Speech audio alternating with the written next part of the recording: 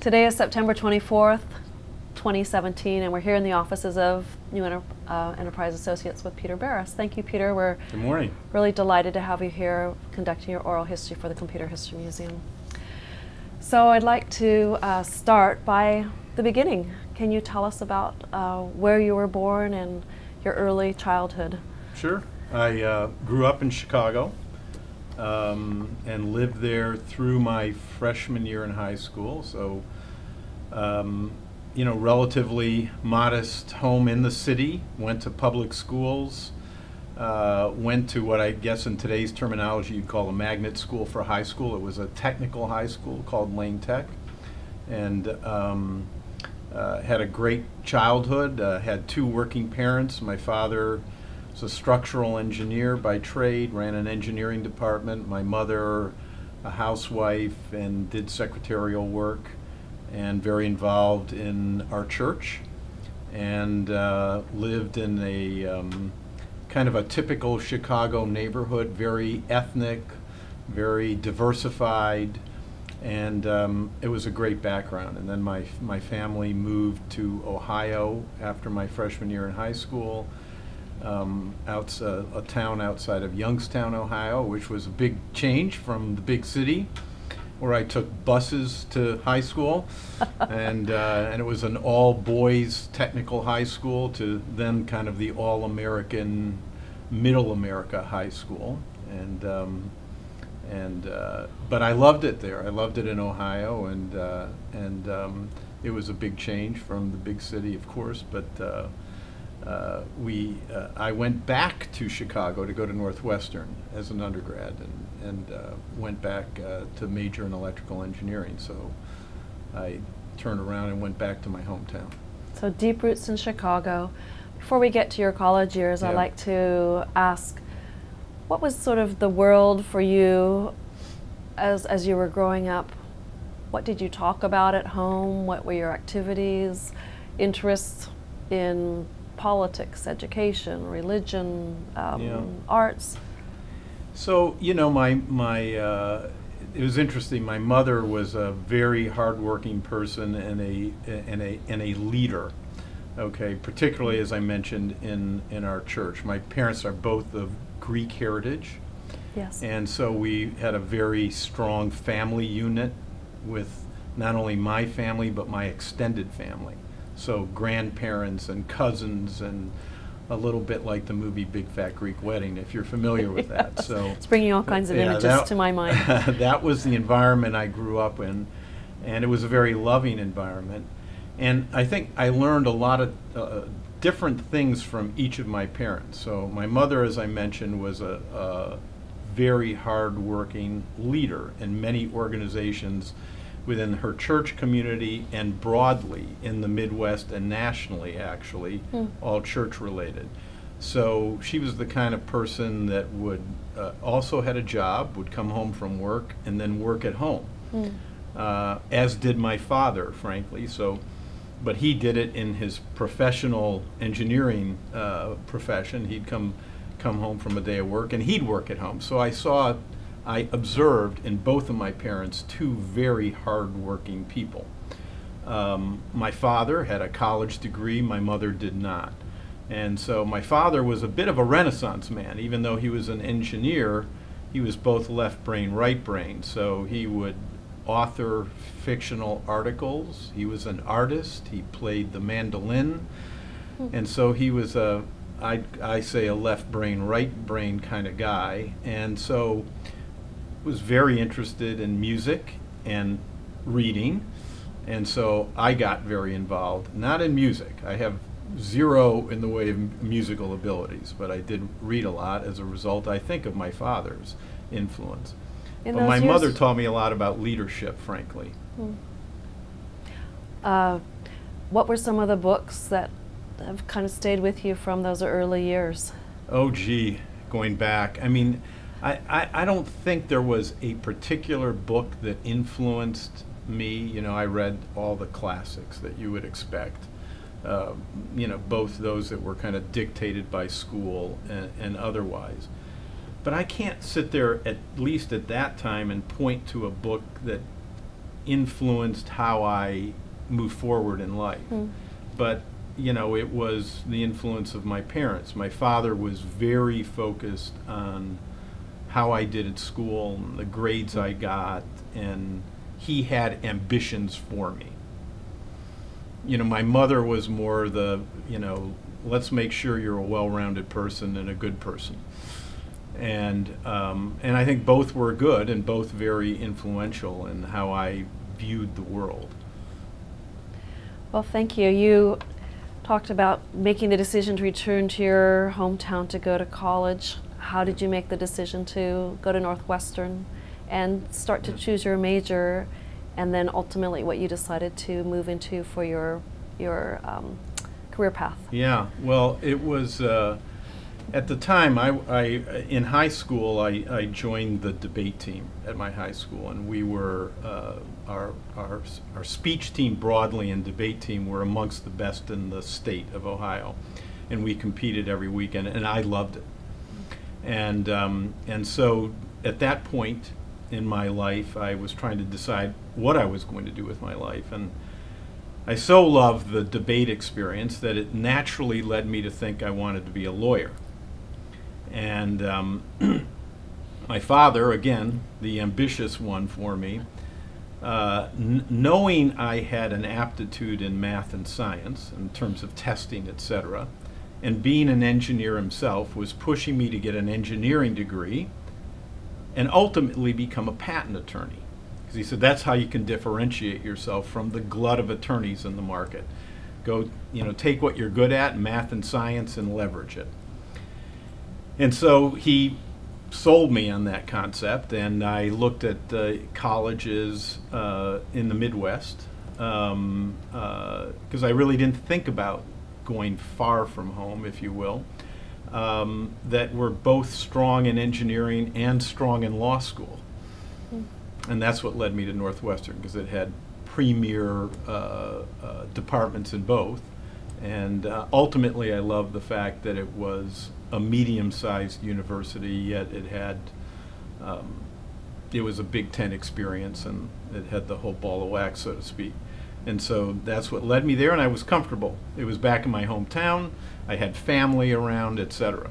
Little did I know my parents were going to move back to Chicago a year later, which was one of those moments when I thought I was getting away from my family and going away to school, and they announced after my freshman year they were moving back to Chicago. It was not a good moment, but it turned out great. As I understand, you started on that career path for patent law and then changed direction. Can you talk about what you decided to study and ultimately graduate in? Yeah, I did. So I was in electrical engineering, and one of the reason I chose electrical engineering, besides a general interest in the area, was that and chemical were the areas that were most relevant to patent law. So I envisioned myself being the debater as standing in front of juries on big patent infringement cases and arguing the case.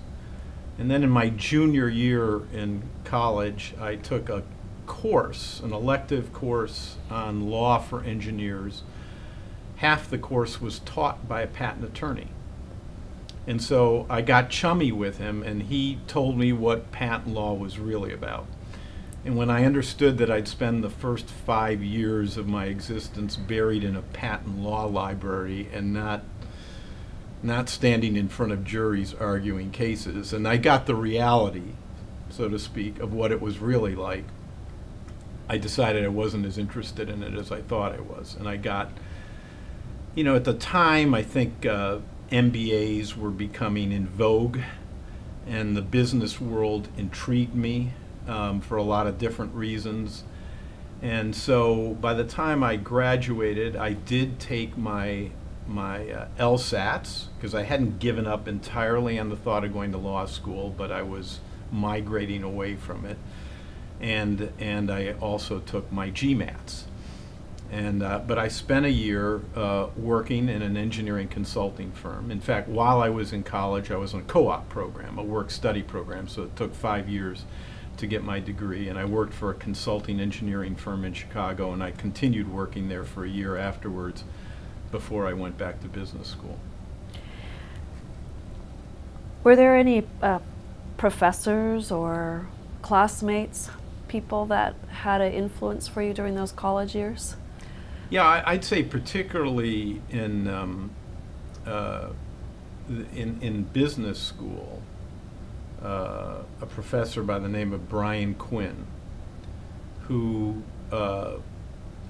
managed both business policy, which was a required course, and a strategic course, and he also managed the entrepreneurship channel, if you will, of courses, which there weren't a lot of back in those days. I'm dating myself now, so this was 75 to 77. But what you're expecting me to say is I took all these entrepreneurship courses, which I did not. The influence was business policy. I loved the strategy of business. I loved the discussion and the discourse we had in the classroom on how companies evolved and succeeded, and in some cases failed, how they dealt with competition, how they dealt with adversity. We also had a computer-driven competition, a 1-week-long competition as part of that course. And the company which I was president of, and our group of 5, won that competition. So I was very invigorated by the broad concept of business and the broad concept of strategy and how to evolve businesses and succeed.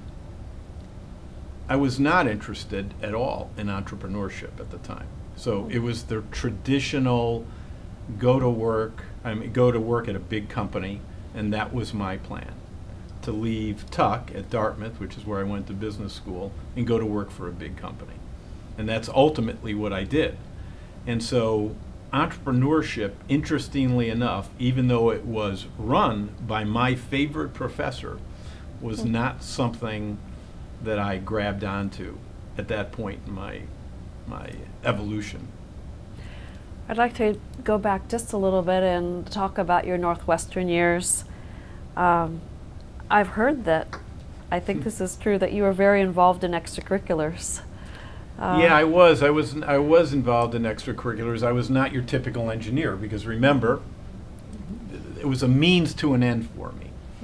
And so I got very, again, kind of left brain, right brain. I got very involved in some of the creative disciplines, if you will, at Northwestern. So I was a producer of what is to this day the largest student-run musical in the country. It's a dolphin show is what it was called. It had its beginnings actually in a swimming pool, which is why it's called Dolphin Show. But it evolved over the years, and prior to my time, to being on stage performance. And so, you know, I got involved in that early on, in the promotional aspects and the normal support, and then got to the point where I was the co-producer of the show. And so I was very involved in, I'll call it the theater side of Northwestern, as well as other things that you would expect. Things, Wildcat Council. I was on the newspaper for the engineering school. Ultimately, I started and ran a spring weekend that has now evolved into a major event at the university. And so where we got a big band, you know, a nationwide known band, and brought them to campus and on the beach, because Northwestern's on the beach on Lake Michigan.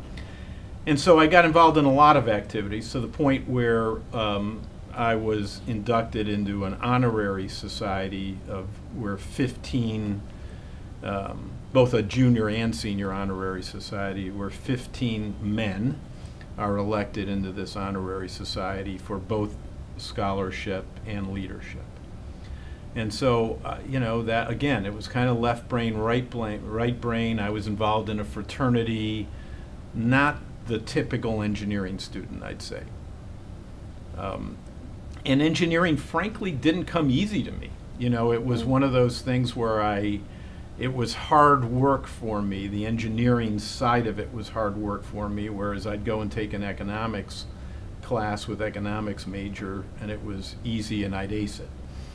So I always thought about switching majors, but I stuck it out, and I'm glad I stuck it out. And because it gave me, it taught me a certain rigor in how you think about things and problem solving that, you know, the education itself was probably obsolete 1 year after I left college because of the technological change. But the problem solving aspect of it and how you think through problems and solve problems was something that I lean on, I think, to this very day. After Northwestern, as you mentioned, you chose Tuck and went to Dartmouth. Yeah. What was behind that decision? Well, my best friend in high school went to Dartmouth as an undergrad. And so that influenced me because he had a great experience there. You know, at the time, as I looked at the highly ranked business schools, it was clearly in the top 5 in business schools. And I had a girlfriend who worked for digital equipment. She's now my wife. And story turned out well. She would often, she worked in the finance department, and she would often travel to suburban Boston, Maynard, which is where digital equipment was based at the time. And so to me, it was an opportunity to get a different experience. I wanted a different experience than Northwestern, although I did apply to Kellogg and got accepted to Kellogg. But I amongst other business schools, but I loved the thought of going off into the woods of New Hampshire for 2 years into a small school and a very intimate experience. Mm-hmm. Then, as today, they advertise themselves, Tuck does, as a school that's got a very, I think, strong community. Where all the focus is on MBAs and not on doctoral students, et cetera. They don't have a PhD program in business. And so I love that aspect of it. And I said, I'm going to spend the rest of my life in a major metropolitan area, so I might as well have this experience. And I got the benefit of seeing my then girlfriend fairly frequently. And although it didn't take long before I went away, left, that I actually got engaged. So I realized as I was in the woods of Hanover, New Hampshire, that maybe I made a mistake leaving my girlfriend. She wasn't happy about the fact that I chose to go there. And but I would always say to her, well, I didn't go to the West Coast because I got accepted to a well-known school on the West Coast as well, and I decided to go to the East Coast for her. So that's what I did for her. But I realized really quickly that she was the woman for me, and then we got engaged about 2 months later, and she joined me after we got married in between my first and second year. So, but to your question of why I went there because of the intimacy of the program, the fact that I had a great friend that had gone to Dartmouth and had convinced me that it was a great place, and I wanted a different experience. Well, you had these major pillar decisions made at that time. You mentioned your fascination and love of building businesses in a broad spectrum. Was there anything else that you look back that you continue to draw on from those Tuck years? So Tuck for me was a pivot point. Coming out of an engineering program where you didn't have an opportunity to take a lot of electives, wanting to go into the business world, but not knowing a lot about it, frankly. I mean, when I went to Tuck, I didn't know what investment banking was. So I realized I needed to pivot, and what better way to pivot but to go to a business school, get an MBA, and then expose myself to a lot of things I hadn't been exposed to, which is exactly what happened. And so it seemed natural to me from a functional standpoint. I gravitated to the marketing discipline rather than something like finance. And I think it goes back to the fact that I loved business strategy. And marketing as a discipline seemed to me at the time to represent the discipline that gave me the best opportunity to exercise business strategy and to exercise the creative side of myself, if you will, to grow a business. And so to the extent you major, and you didn't really major in anything back then at business school, I took a lot of courses in marketing with the intent of going into an industrial company because I wanted to leverage my engineering background and my love of technology. I didn't want to go to a consumer marketing company. And to go to something, to a business that had a technology foundation. And during the course of my work as an engineering consultant, I had the opportunity to take a class at General Electric for a week in their lighting division.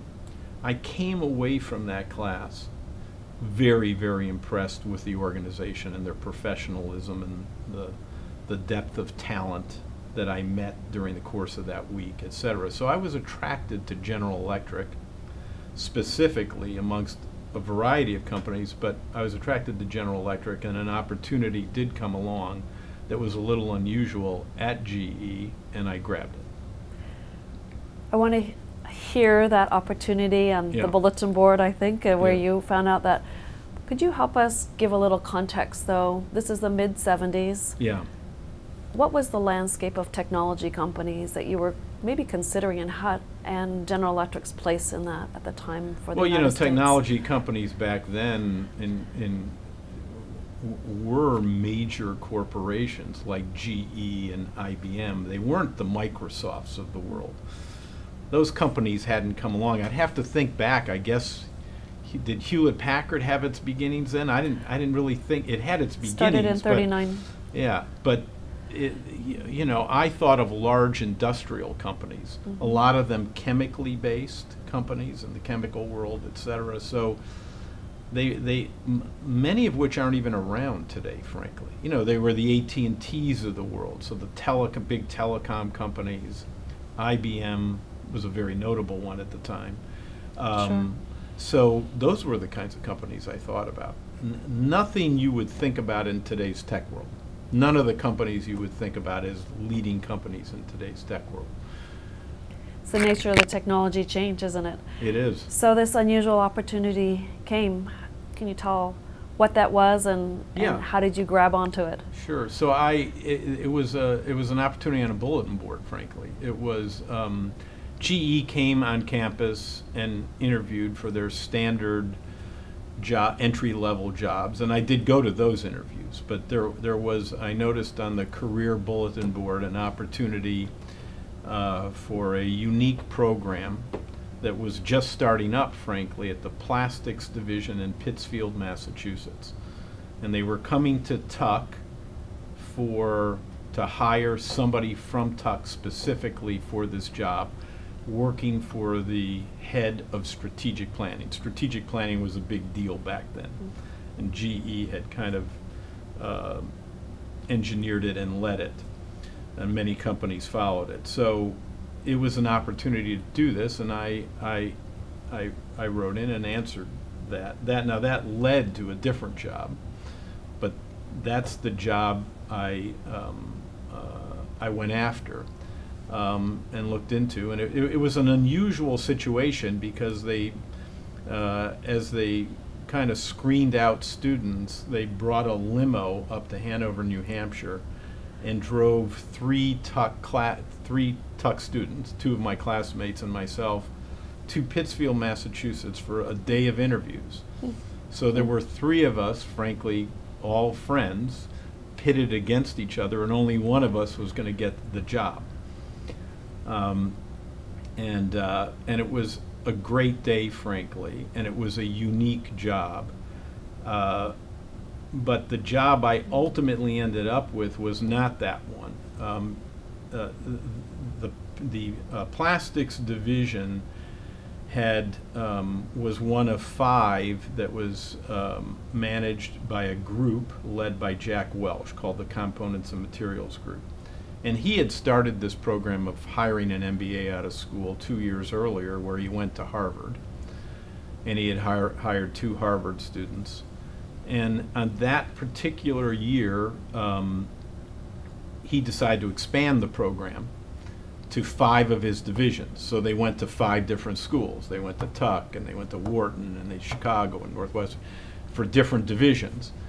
And as I said, Tuck was the school they went to for the plastics division, which happened to be the division that Jack Welch grew up in, which is why he ran his group also in Pittsfield, Massachusetts, which was unusual because everybody else at his level was at the corporate headquarters, which was then in Fairfield, Connecticut.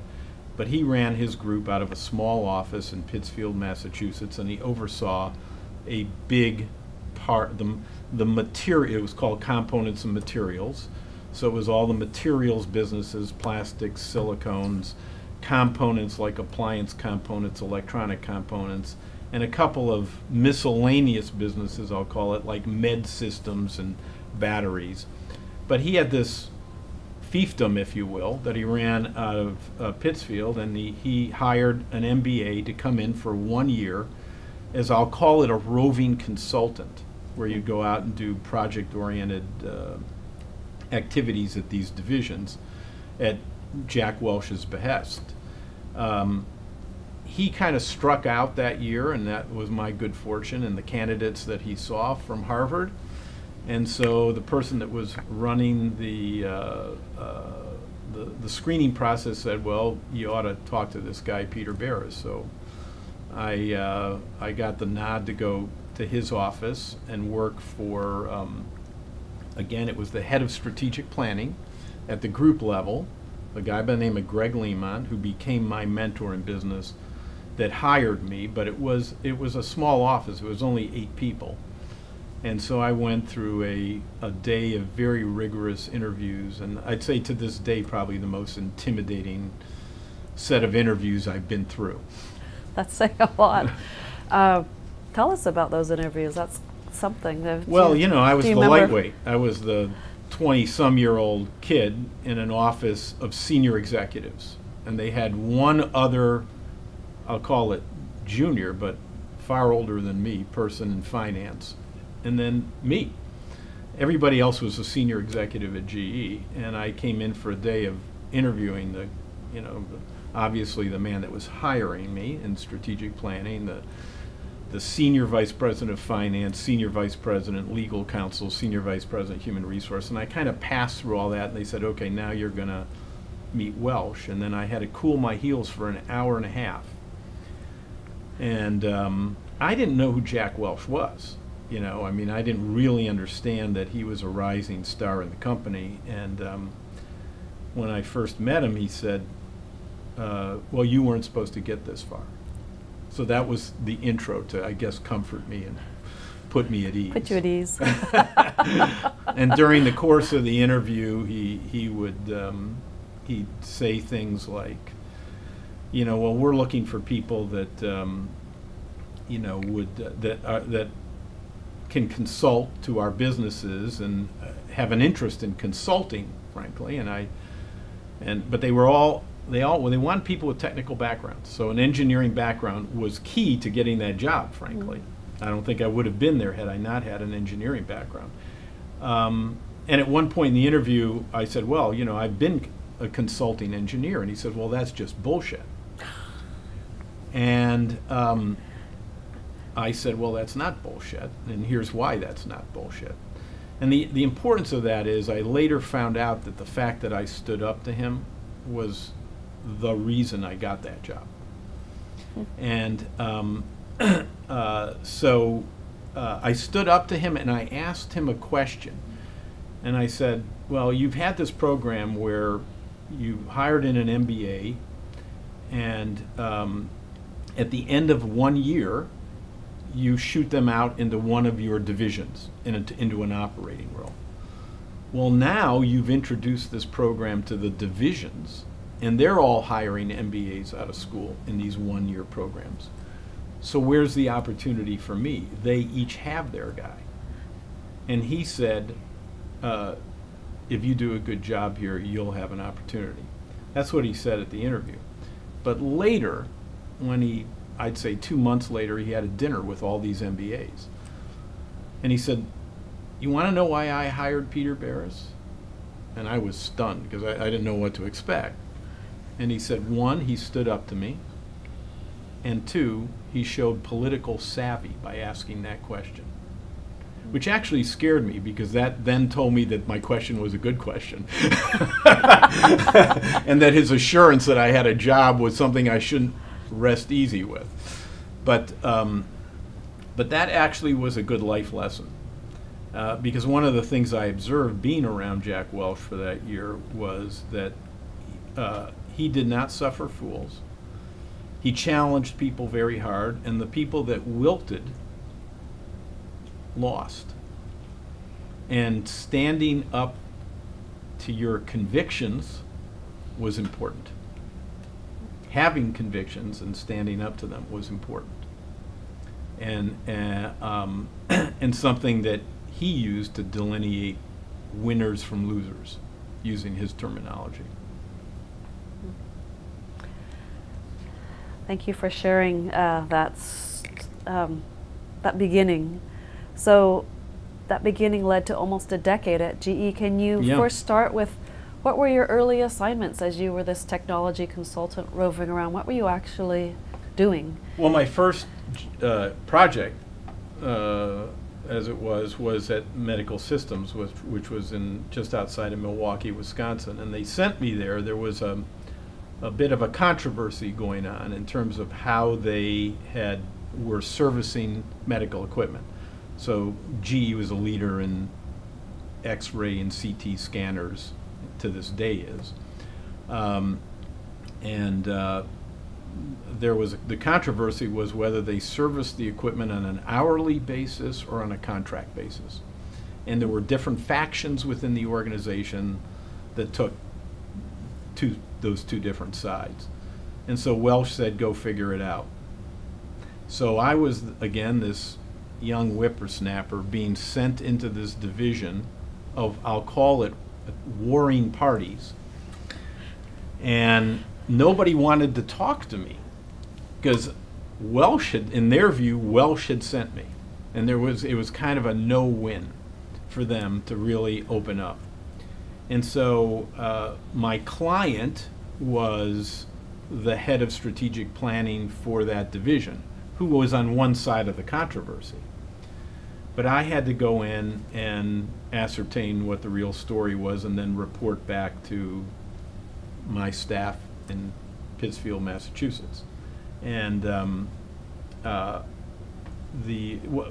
what I found in that project, frankly, was I uncovered a little bit of a Pandora's box because they were all arguing with bad information. They had bad information. And so the premise for their respective arguments was all based on a poor foundation. And so that led to another project, and ultimately they did resolve it, and I got a job offer at Med Systems as a result of my work there, which I didn't take, but it was a great experience. And Welch got, because it was a bit of a controversy, Welch got directly involved in it. So I would be sitting in his office talking to him about what I was finding out, and then he'd get the division manager on the phone. And so I very early in my career was dealing with issues at very high levels within the company, and that was an experience that it'd be very difficult to replicate. I saw firsthand, I got a glimpse into corporate politics, even though we weren't at the corporate headquarters. This was, Welch was advanced from there to a sector executive, and from there to CEO of the company, and so he was enmeshed in I'll call it the politics of choosing the next CEO of GE, and I got a glimpse into that. So operating at that level early in my career, albeit for a relatively short period of time, was instructive. I also got the opportunity to do projects at plastics, at battery business department, at silicones. So I saw a wide variety of businesses. I visited some of the other more, I'll call it legacy businesses, slower growing businesses like appliance components, etc.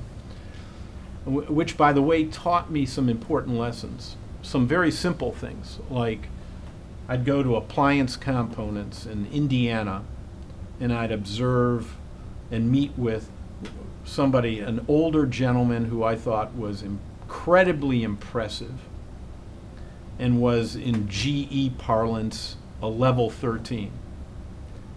Now, this was a slow-growing business that had been around for decades. And then I'd go to plastics, which was a high-flying, 30-40% year-over-year business, very profitable. And I'd observe that this very young guy was a level 13. Very young and, frankly, not all that impressive. And I go, okay, they're both GE. What's going on here? And I saw that at many different businesses. And it occurred to me that market matters. So if you're in a business that's in a great market, like at that time plastics, fast growing, the opportunities abound, and people oftentimes get elevated beyond their, I'll call it, level of competence, but the opportunity to grow is there. Whereas if you find yourself in a business that's not growing very fast, no matter how skilled you are and how capable you are, you may find yourself in a corner. And so it's those simple kinds of lessons that I learned very early in my career at GE, because I had this opportunity to observe all these different businesses, but they were all still under the same banner, and they all had a commonality in terms of the GE culture, but they were still different. And so there were a lot of lessons I learned out of that again, I carried with me throughout my career. So it was a great opportunity. Very powerful. Those lessons are lessons that have sort of universal application. So They don't do. Don't for hold sure. back. Is there another one that you'd like to share? Well, I learned so much in that job. The interesting thing is, I remember once having a discussion with Jack Welch one-on-one, and he was talking, and I think this was the title of one of his books actually later on, was Control Your Own Destiny.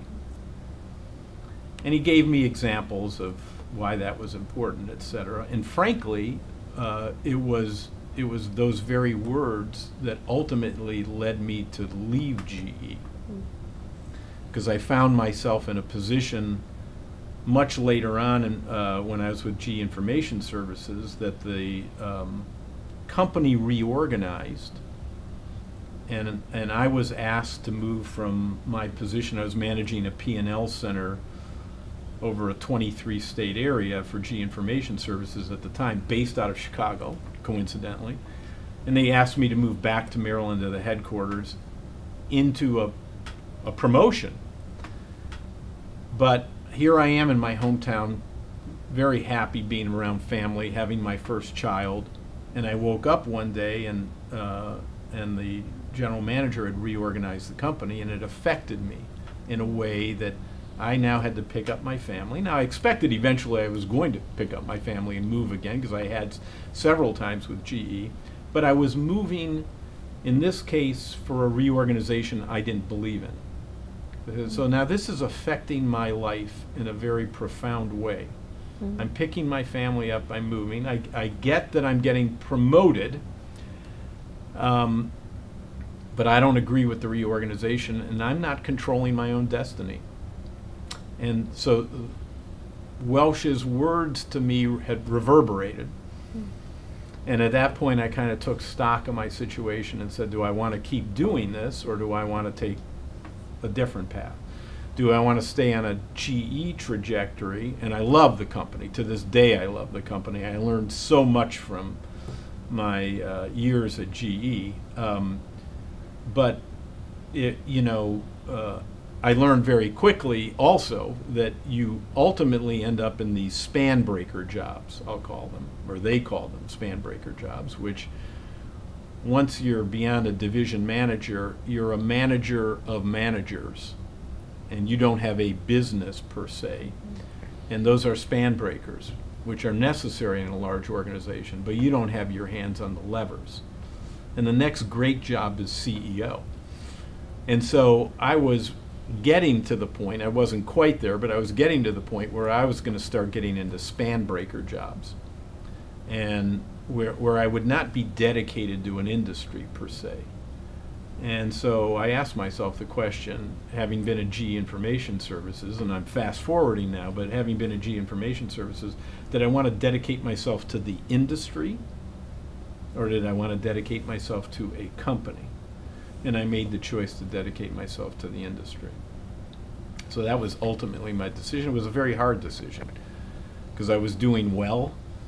It was a great company. I had learned a lot, but I made that decision. That decision led you to a whole new chapter. It did. And I wanted to ask, were you in some kind of a role that then brought out the interest in entrepreneurship? Yeah. So my my first job, so I went from this staff level job working for the Components and Materials Group to the Battery Business Department. And the reason I chose, which was one of the businesses within this group that I had done a project at, and I had opportunities at several of the businesses, but I chose that one because it was a small one. It was a small business within the context of GE, but it was a $50 million business. So you were a big fish in a small pond, so to speak, rather than being a small fish in a big pond. And I figured I could make a bigger impact by being at the Battery Business Department rather than someplace like Plastics or Med Systems. And at that business, I learned a lot about the total business picture, if you will, because even though I had functional roles in marketing and sales, you were involved in a lot of aspects of the business, much like you are in startups. But it was at GE Information Services, which I went to from Battery Business Department, that I got my first real exposure to entrepreneurship. And my job there was to start up new businesses within the context of GE Information Services. So GE Information Services was a time-sharing business. It actually was the commercialization of a system that was developed at Dartmouth that I used when I was at Dartmouth. So that's serendipity, but so I ended up at this business, but my first job was working for the vice president of marketing. And they saw that the days of time sharing were numbered.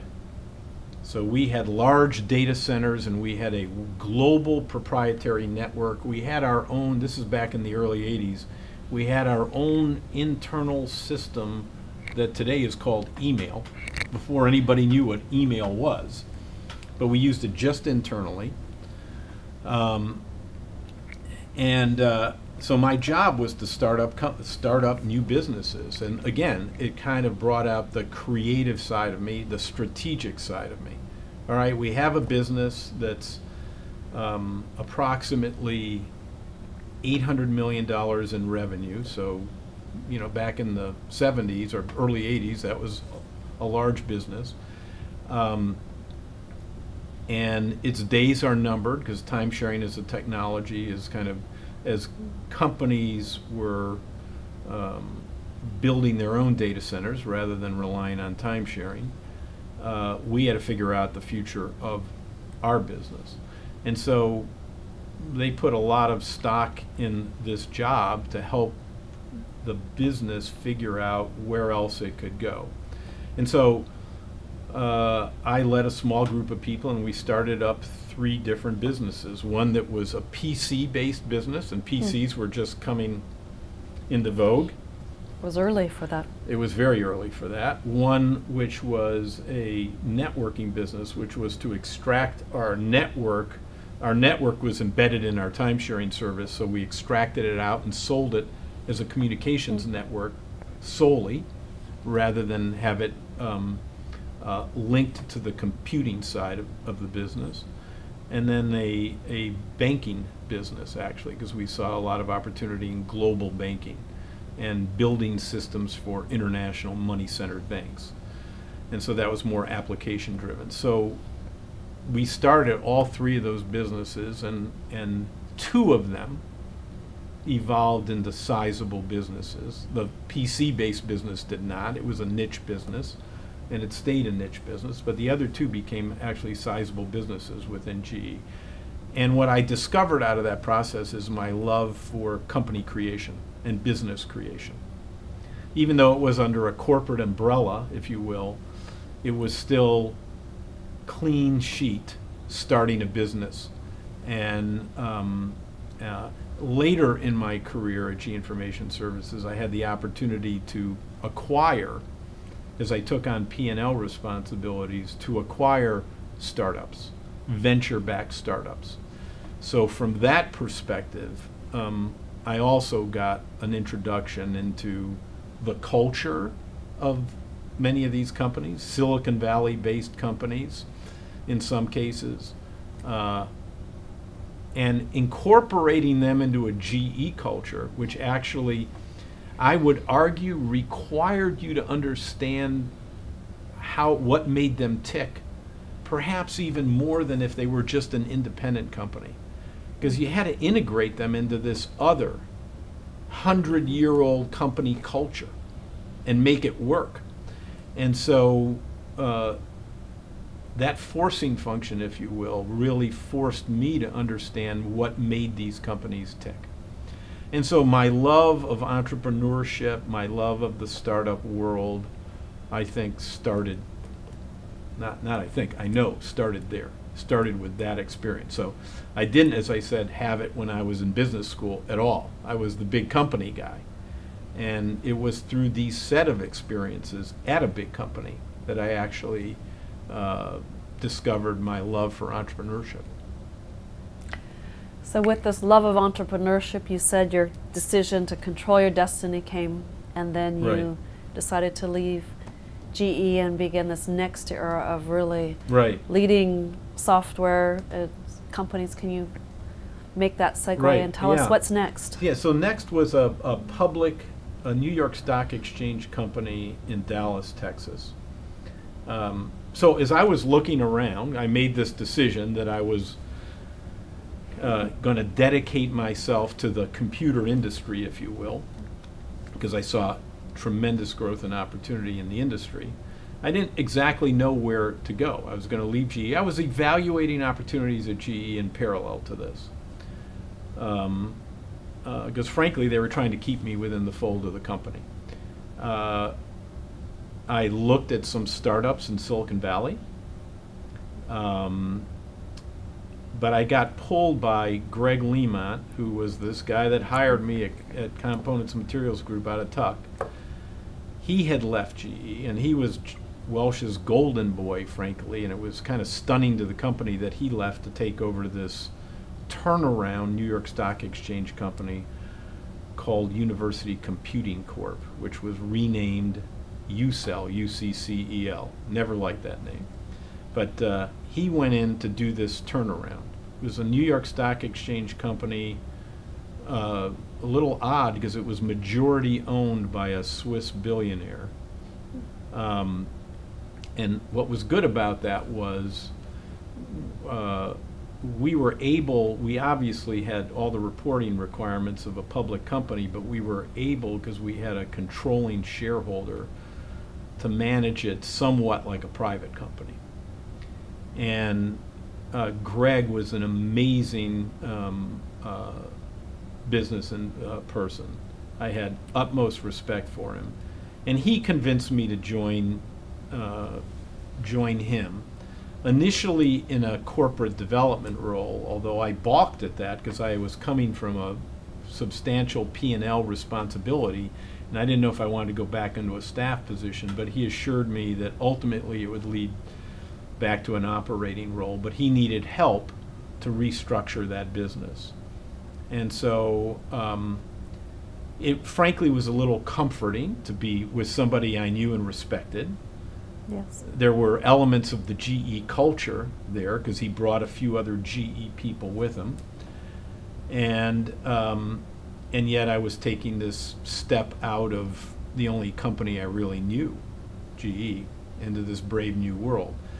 And it had all the elements I loved. This was a mini conglomerate, if you will. It had system software, banking application software, numerical control software, accounting application software, a variety of businesses.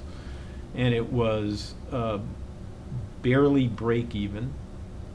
And the question was, where do we take the company? So we applied, frankly, some of the principles we learned at GE.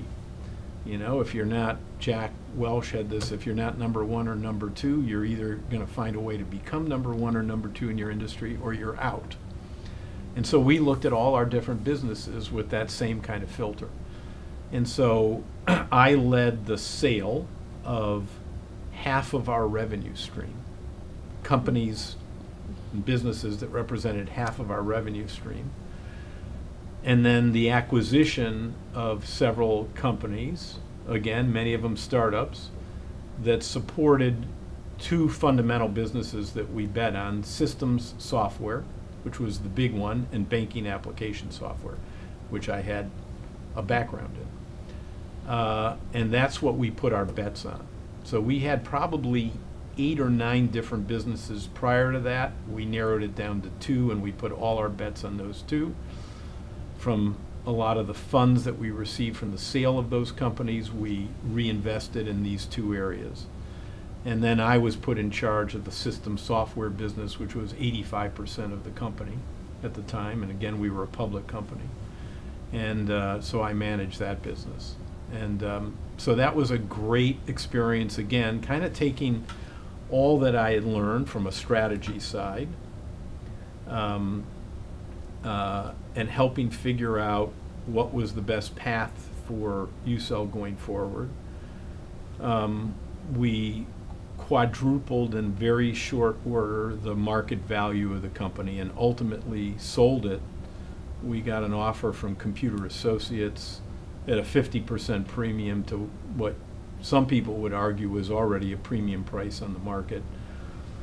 It was something, frankly, that several of us, myself included, didn't want to accept the offer, but we didn't have a choice. I learned a very hard lesson. Our majority owner, the Swiss gentleman, didn't want to sell the company, but he was told by lawyers if he didn't, he was subject personally to treble damages from the lawsuits he'd get from the other public shareholders. Being a controlling shareholder actually had an obligation alongside it. He couldn't do what he personally wanted to do. He had to do what was in the interests of all the shareholders, right? And getting a premium offer. We sold the company. I was asked to move to Long Island and become part of the senior management team at Computer Associates. Chose not to do that, and found myself in a transition, helping to transition the business for 6 months, but basically unemployed at the end of the 6 months. You'd been so successful. Congratulations on that. It was time for what was next, which then led to you thinking about taking this entrepreneurial drive and creating your own company. Well, actually, is that right, or is there something else? What happened was I decided at that point, my wife and I decided we were going to, we had been moving around a lot through my career at GE, and then this move to Dallas, and we decided we wanted to settle in one place, and we were either going to stay in Dallas, move back to our hometown of Chicago, or go to, we liked Washington. We had been there with GE Information Services, and I got a job offer from a guy who had, Mario Marino, who I had been in the middle of negotiating to buy one of his products from his company and put it in our stable of products, system software products. And when we had the offer from Computer Associates, he called me up and said, look, he was the founder and CEO. He said, I want a president for my company. I'm not an operating guy. You have this, you've been running UCCEL, which was one of the larger our system software business was clearly one of the largest in the industry, and he said, why don't you come and be president of my company? He had gone public a year and a half earlier on NASDAQ, so it was a public company. So I came in as president again, it was here in Washington, so I came to Washington and managed that company and grew it. What was that one called? That was called Marino Associates, but we merged with another company called Duquesne Systems, also in systems software, and renamed that company Legent, and I was the president of Legent, this combined entity, a NASDAQ traded company. Now, both of these companies were venture-backed companies. They were both entrepreneurial companies in their early days, and they had both gone on to become public companies, but were still relatively modest in size. So they had that entrepreneurial spirit. I felt comfortable. It was system software. I could lead a public company. So I took that role. Again, from a strategy standpoint, we decided to merge with Duquesne. We were off to the races. But what you were talking about in terms of my entrepreneurial instincts, as I was leading this company, I saw an opportunity. The landscape in the computer ecosystem was changing pretty rapidly to decentralized computing from the mainframe world, if you would, had been historically a mainframe-centric world. And we had system software at Legent that was rooted initially in mainframes, and we had introduced a lot of products in the decentralized computing world, but it was my view that a clean slate, I could start a company focused only on system software for decentralized computing, that there was a real opportunity there. And so it was with that in mind that I actually decided I wanted to start a company.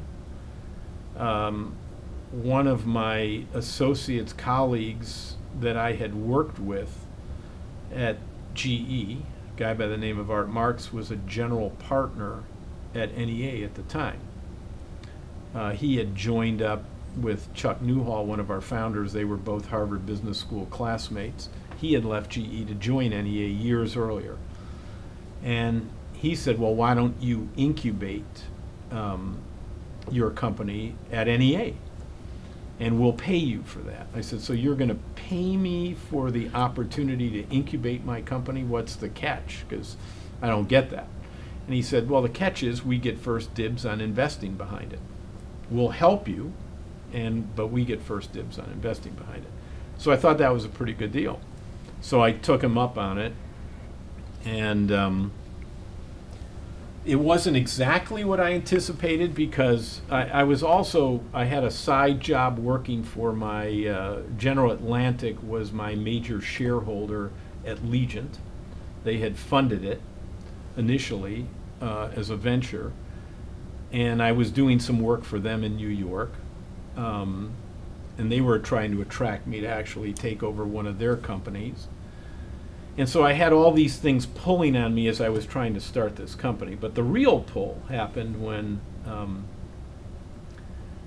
I was asked by one of the other founders, Frank Bonsall, to help him with a company up in Boston that was having some issues and some challenges. And he said, look, you've just been running this public software company. Could you help this CEO out? So I felt an obligation, because NEA was paying me. And I thought, okay, I'll help out. So I started making these trips to Boston to help the CEO out with his company. And then Frank would invariably come to me and say, well, while you're traveling to Boston, here's 3 business plans. Would you take a look at these companies and tell us what you think? And so I'd visit these companies, I'd come back, and I'd be sitting around the partners meetings, and after doing this for a while, I realized, okay, I got kind of the raw end of this deal, because I'm not getting paid a lot by NEA, and I'm basically doing what these other partners are doing, and I'm not starting my company up. And so I made a comment, and which is, I either need more time to start my company or something's got to change here, but this isn't working real well. And Chuck Newhall and Art sat me down and said, well, have you thought about being a venture capitalist? And I said, well, it occurred to me sitting in these offices, but I don't know that I want to do that. And Chuck said something which really ticked me off. He said, well, we don't know that you'd be good at it. And which was very offensive to me. And so they made a proposal to me. They said, look, stop what you're doing with General Atlantic, stop what you're doing on your company, focus on this for a year. At the end of the year, you'll decide whether you want to do this, we'll decide whether you're any good at it, and we'll go from there. So I took that bet, and the rest is history, as they say. So your competitive juices got flowing. My competitive juices got flowing. To this day, I haven't forgiven him for that comment. I think you've proved that they made the right decision in wooing you away from your company. Before we leave that, so I'm a failed entrepreneur. Well, so here we sit. I'm a failed entrepreneur. What was your business? What market were you going for? What was your essential, idea and business model? And well, did the idea was to create a Legent-like company, a portfolio of multiple products in system software. So system software is the software that runs data centers. But we were now into mini computers and other computing platforms and decentralized computing, most importantly, which required a whole different architecture. And every product that we had in our portfolio, both at UCCEL and at Legent, needed to be re-engineered and re-architected for this new ecosystem. And so that was the concept. And it was a good concept, but I never really executed it. I don't think you count as a failed entrepreneur because you didn't get it off the ground. So this is 1972, is that right? Or what year is it? Oh, no, this is 80. What year did you come to NEA? I came to NEA in 91. I'm sorry, 91. I'm in the wrong. So you started your official, you began. Yeah, I began as president of NEA Incubation Corp. That's what the job was, which today, in today's parlance, you would call a venture partner at a venture firm.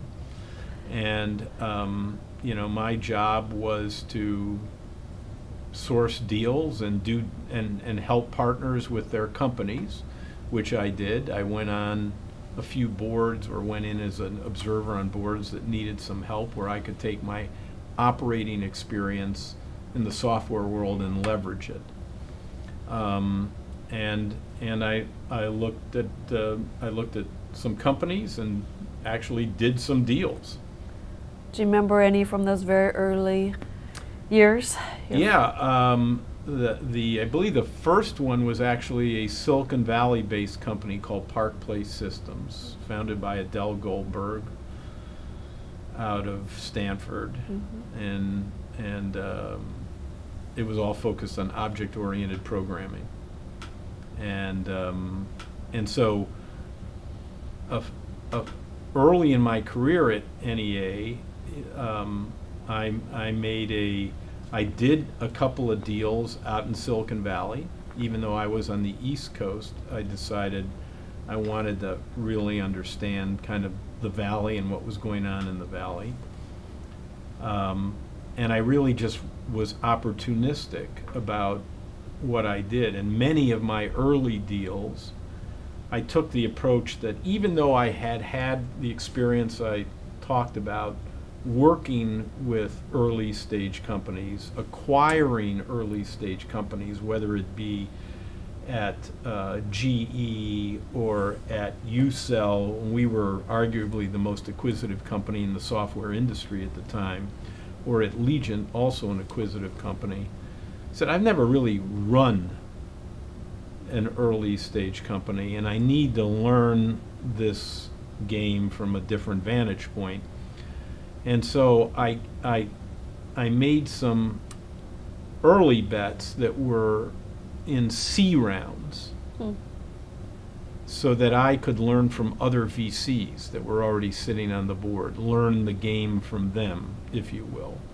And so that was kind of my strategic approach. Although Park Place was an early round company, as was UUNet, also a company I invested in early in my career. Other bets that I made were at later stages, again with this objective of trying to learn the business from both my partners, but also other VCs that were already at the table. So it was an acknowledgement on my part that I knew a lot about software companies, I knew a lot about networking, I knew a lot about the industry, but I really wasn't an entrepreneur, and I really didn't know a lot about early stage companies and financing early stage companies. So you're on this very rapid learning curve at the same time making investments. Do you remember any particular stories to tell about these aha moments as you learned the business in those early days? A decision, a conversation? Yeah, well, I learned that the world can change on a dime. So, you know, there were several examples of that, but the most pronounced one was an investment in UUNet, which was an early pioneer in the internet. They were the infrastructure, internet service provider, ultimately carried the traffic for half the internet for years. But we went into that. There was a bit of serendipity there. When I sat down, it was a local Virginia company. I mean, the internet was founded by DARPA, so a lot of the technologists behind the internet actually were in the Washington, D.C. area. Yes. I didn't know what the internet was, but I was introduced to Rick Adams, the founder of UUNet, and he was explaining UUNet to me, and I put it in the context of GE Information Services. So he was explaining the protocol behind it, TCP/IP, and the fact that it was a public networking system. And I would compare it to the networking system we had at GE that was a proprietary system. And we got into discussions where the aha there was that all these commercial customers that we had at GE on our proprietary system could run their applications on this internet thing at a much lower cost. And so I saw this great opportunity for commercial businesses. At that point, what people knew about the internet was all consumer focused. Mm-hmm. It was not commercially focused. Rick Adams shared that vision of commercial opportunity.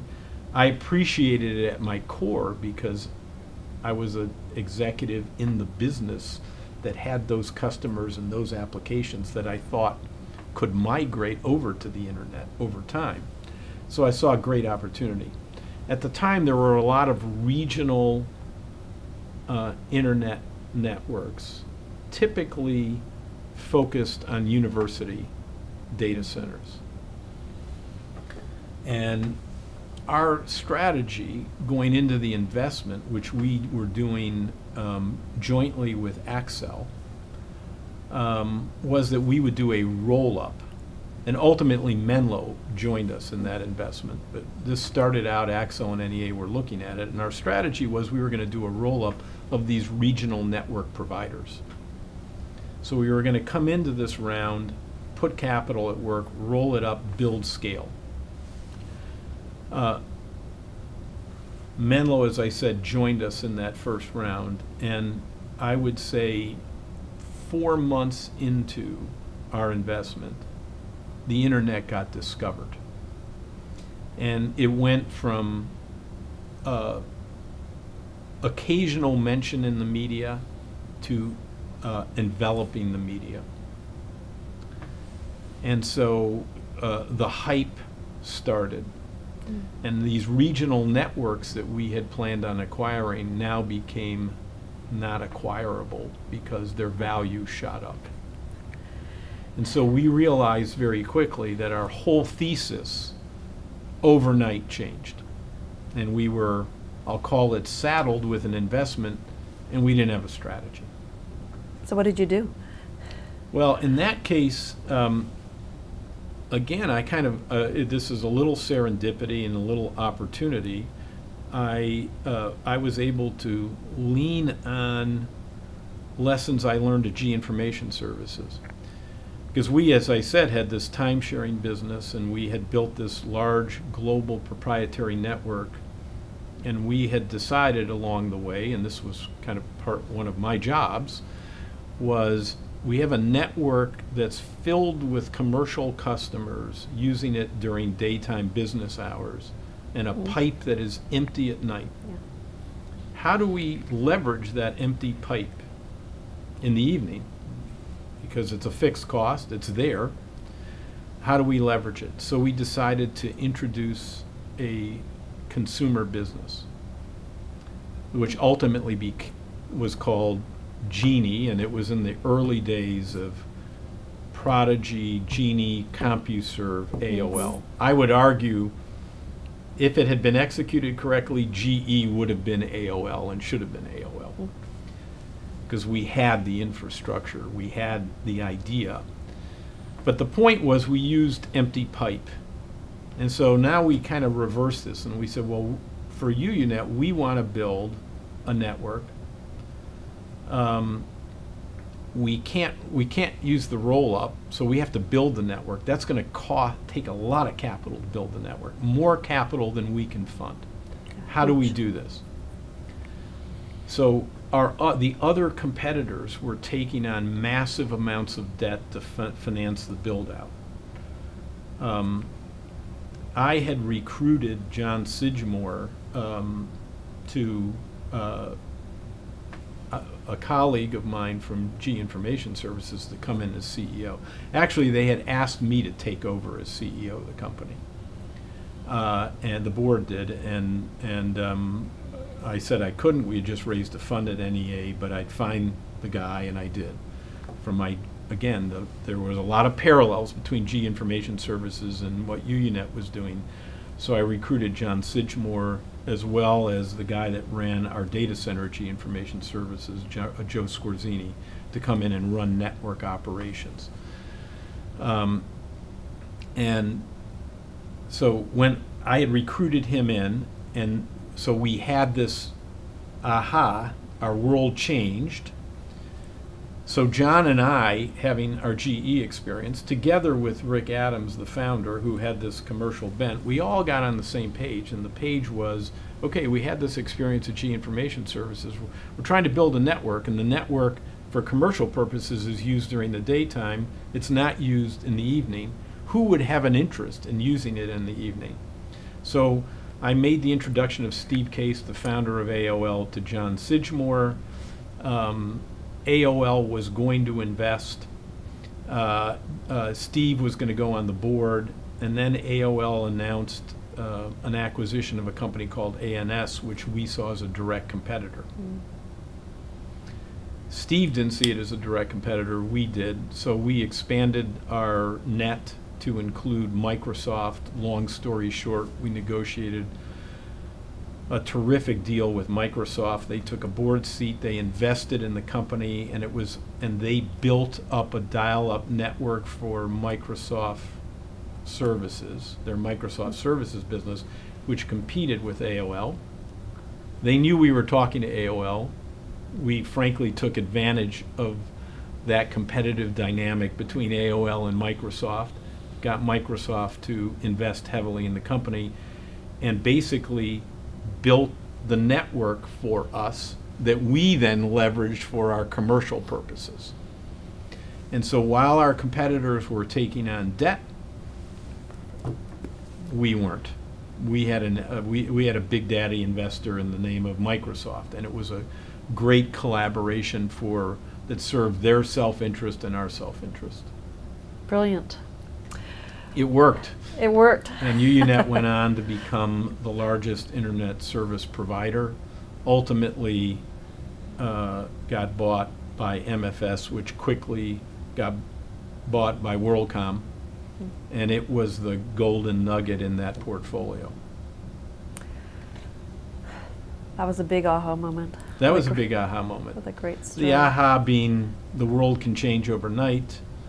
The aha, I guess, being there were some leverageable things and lessons that I had learned that were applicable to this situation, which, by the way, is what venture capital is. Venture capital is pattern recognition. I had just had some operating experiences that provided me those useful patterns. But as you progress in your venture career, you realize that you're seeing dozens and dozens, scores of companies, and you're learning lessons and you're seeing patterns that you can apply in your decision-making process as to what investments to make, and in your counseling after the fact on where to take the companies. So let's talk about your role then as an investor, mentor, matchmaker, all those things that a great VC does.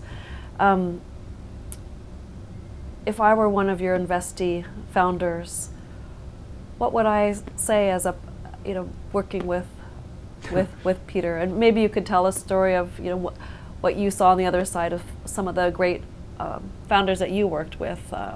What was that relationship like as you're bringing to bear your expertise and working with? Well, I think it's important to say that the lesson that I learned in going from an operating role to a venture role, the biggest change, which was a hard change for me, was as a venture investor, you don't have your hands on the lever. As a president of a company, you do. You can dictate. Although I liked to think of myself as collaborative consensus building, at the end of the day, when a decision needed to be made, a decision got made. In the venture world, one, you're in a partnership at your firm, and so partnership consensus is important. And as it relates to the companies themselves, and I am going to get to your question, as it relates to the companies themselves, you typically don't have controlling interest, and so you have to operate through influence rather than dictate. And so it's influencing the entrepreneur, it's influencing the other board members. So to your question about how entrepreneurs would see me, hopefully what they would say is that I was collaborative, I guided them, I counseled them, I ultimately gave them the rope to make the decision. It wasn't my decision. I didn't dictate. We are typically the largest, if not the largest, certainly one of the largest shareholders in the companies we invest in. But we don't dictate. We make our bets on the entrepreneur. The entrepreneur is king, and we treat them that way. We have an obligation to make tough decisions sometimes to replace entrepreneurs and bring in other CEOs. But absent those decisions, it's all very collaborative, and we're there to be a helping hand, and hopefully that's how they would say I was a helping hand. And I could lean on my operating experience. So I've been in the venture business now for 25 years, so I guess I have to call myself a venture capitalist with some operating experience. But for a lot of my venture career, I was an operating guy that had converted to venture capitalist. And so, one of the stories that's kind of interesting in that regard is one of the earliest companies I invested in. As I mentioned, I came in later rounds to learn the game. And the particular, I won't name the company, but I came into a C round, and in one of our earliest meetings, I'm sitting around the table with 3 other venture board members in executive session. And we all had, even though they were career venture capitalists and I was the operating guy, newbie venture capitalist, we had an issue in the company. On this particular issue, we all saw the world exactly the same way, even though our perspectives were different. And at the end of our session, the comment was made, well, now we've got to go tell the CEO what we think about this and instruct him what he needs to do. And they all looked at me and said, Peter, would you go tell him? And I'm the new guy on the block. And they said, because he'll believe you, and you have more credibility with him. And I went, I have more credibility with him. Here I am, the new guy. They had been investors for several years in this company, but it was my operating experience that in their view gave me the credibility. I had sat in his seat. And so even though we all saw the world the same way, my delivering that message in their view was going to have was going to be more impactful. And so part of my relationship, whether deserved or undeserved, with the CEOs of the companies I invested in, was, they saw me as being a credible counselor because I sat in their seat. And that didn't mean I was always right, and that didn't mean they always agreed with me. But I had, and I think I had the art of persuasion from my debate days. So influencing was something that I actually enjoyed. Sometimes it would be very frustrating, and I did find in one case that I could not influence either the entrepreneur or the other board members, even though some of the other board members absolutely agreed with the position I took on issues at the company. I could not influence them to take action on it, and I could not influence the entrepreneur, and I ultimately just left the board because I concluded if I can't influence them, I'm not going to dictate, and I can't dictate really, time for me to leave the board, and ultimately that wasn't a good outcome for that company and that investment.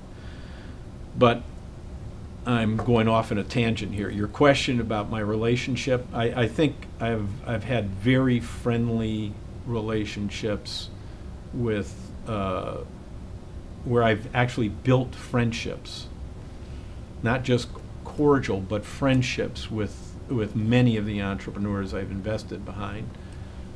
But I always kept one degree of separation because I had a responsibility to our partnership. I mean, that's the lesson you learn as a manager coming out of the operating world.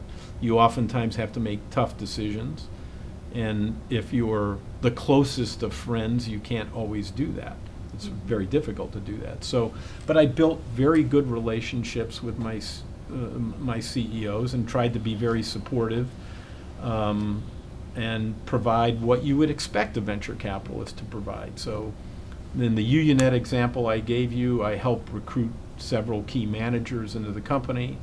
I helped on some key decisions, strategic decisions. By the way, Microsoft, the representative from Microsoft, a guy by the name of Dan Rosen, who took a board seat, told me and told the other board members the reason Microsoft invested in UUNet and none of the other companies in the field was that management team that we had built. Mm-hmm. So, hopefully I played an instrumental role in attracting some key people and ultimately some strategic partnerships. So a major vendor to UUNet was Juniper Networks, a NEA portfolio company. And it was Juniper's relationship with UUNet that ultimately put it on the map. And a guy at UUNet by the name of Mike Odell, who was our CTO at UUNet, who today is a venture partner at NEA, helped propagate the message throughout the industry that ultimately led to Juniper being a big success, and the CEO of Juniper would credit UUNet and John Sidgmore specifically for a lot of Juniper's success. And so we as venture capitalists help our companies. We don't force fit them. That was a natural, but we obviously made that introduction of those two companies, and both companies benefited from it. This is Pradeep. This was Scott Creans that was the CEO at Juniper at the time. So I'd love to hear a story. You have, of your 25 years, you've worked with so many of your CEOs. Can you tell about one of the ones that's really been significant to you? How did you recognize that you wanted to invest in them? How did it kind of grow and evolve, and what do you see the impact? Well, there's so many good stories. We're often asked as venture capitalists, do you bet on the jockey or the horse? That's one of your questions. That's one of my questions. Yeah, and I don't have after all these years, I don't have a good answer, because obviously you want both. Mm-hmm. If I had to choose, I'd actually pick the horse, because being the market, because you can change jockeys, you can't change horses.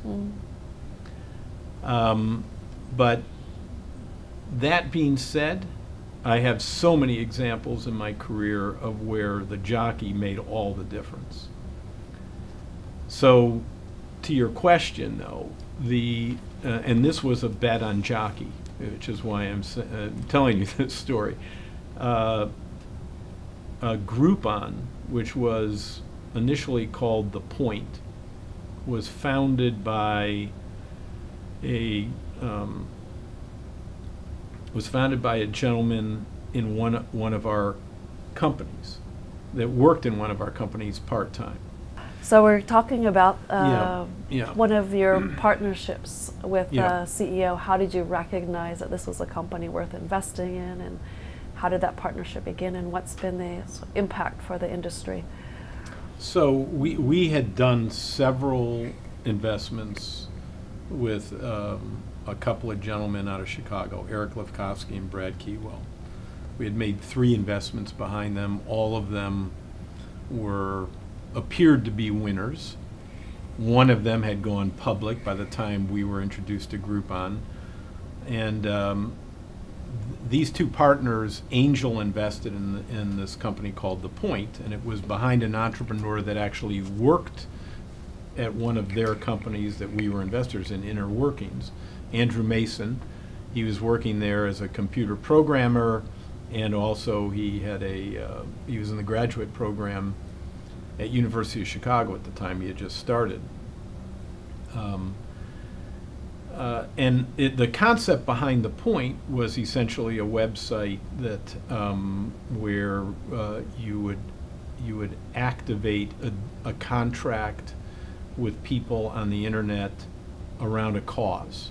So an example of one that they gave in those days is you're a Verizon customer and you have a beef with Verizon, but you're powerless as one subscriber amongst millions of subscribers. But if you could go to The Point and construct a contract that said, if there are 15,000, and you defined that tipping point, 15,000 other people, subscribers, that have this same beef, we then are a powerful force that can get change. And so the obvious question was, well, how are you going to monetize that? And the answer was, well, we're going to monetize it through advertising. And so, maybe Sprint would advertise on this contract, beef for Verizon. And so we said, that's a really bad idea. That's a really bad idea. But we love the fact that you're using the internet to aggregate individuals that are powerless into a forum that has leverage. And we love the fact that you define this tipping point concept, that you have no contract until you get to that tipping point, and at that point you do. And we don't know where this goes, but this business plan will not work. But we loved Andrew Mason and his creativity and his brilliance. He happened to be a Northwestern grad as an undergrad, so I liked that part about him. we loved the fact that the angel investors who were actively involved in the company, and Eric Lefkowski and Brad Keywell, were fabulous operators who we knew and trusted. And that combination of that creative brilliance and their operating prowess and their brilliance in their own right was very attractive to us. Now, it was a very controversial deal in our partnership because the business plan made no sense. In fact, we were afraid of litigation, using the example I gave you, that we would litigated in that process. But I had conviction that these people were worth betting on, and that they would morph this idea and those two nuggets in there of aggregating people on the internet and Tipping Point and turn it into a business that made sense. But it was a bit of a blind bet, and it was a bet, in this case, on the jockey or jockeys. And so that it was in that vein that we made that bet. And they, through a lot of experiments, in fact, we tried to, in our role as venture capitalists, myself and my partner Harry Weller tried to find companies within our portfolio that we might be able to combine with them and create something of scale. We were searching for a business model. And in the world of happenstance and serendipity, they realized that some of their customers that were coming to the website were using it to aggregate people to buy things. And so they tested that concept with a restaurant that was in the building that they were officed in Chicago, and did a deal on, I can't even remember if it was pizza or hamburgers, just within that building. And it was a wild success where they gave them a discount. And they realized they were onto something. And so you now had a marketing tool that, for a local business, that replaced all of the typical avenues that they had: yellow pages, bus advertising, cab advertising, billboards, direct marketing, all of which you never really truly understood what the impact was to the money you spent. Whereas in the case of Groupon, you got a discount to get a new customer, but as a merchant, you only paid if you got that customer. So it was a pay for performance marketing. So we said, local businesses pay for performance marketing. We think we have something here. Now we need to scale it, because there are no barriers to entry, and scaling it fast was imperative. And I think that's one of the things, going back to the concept of pattern recognition. I think to this day Andrew Mason would say, I would beat on him, and I'm in a general way, but I would beat on him to scaling the business quickly. Okay, you're in one city, Chicago, when are you going to be in 2? When are you going to be in 5? What's the plan for 5? What's the plan for 20? And I'd say, look, I've never been in a business like this, but I've seen a lot of services businesses. And the only barrier you have is scale. And your formula can be replicated by anybody. So you got to get to scale quickly. And we did that. We scaled quickly, both domestically and internationally. And I think that's why the company survived and prospered. And so today it's got over $6 billion in gross revenues and 8,000 employees, and it's a great company. It's a great company. Behind where you're sitting, you have a whole shelf of tombstones. You've been involved with how many companies over your 25 years, would you estimate? I don't know the number.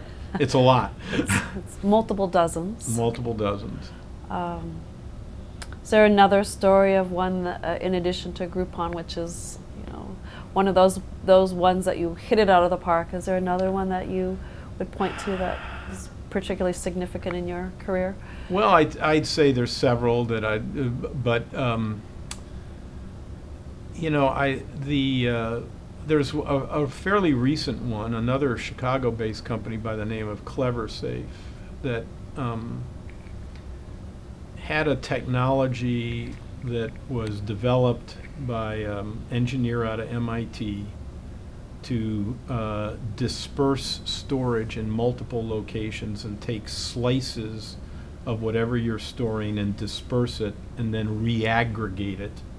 And it served the purpose of lowering cost, eliminating the need to duplicate data, as is standard industry practice, and providing massive security, because if you lost a data center or 2 or 3, you could still re-aggregate your information. And it was a company that was going sideways for a lot of years. And I didn't make the original investment on behalf of NEA, but I got involved because I travel a lot to Chicago, having made a number of investments there. And I started sitting in a bunch of board meetings, and you know, that was one where it was the stereotypical engineering company and engineering culture that needed to morph itself into more of a sales marketing organization. We knew we had great technology, but you know, companies like Shutterfly had based their business on it and hadn't lost a bit of information in several years with storing all the photos that they store. But we were still struggling to get a lot of enterprise customers.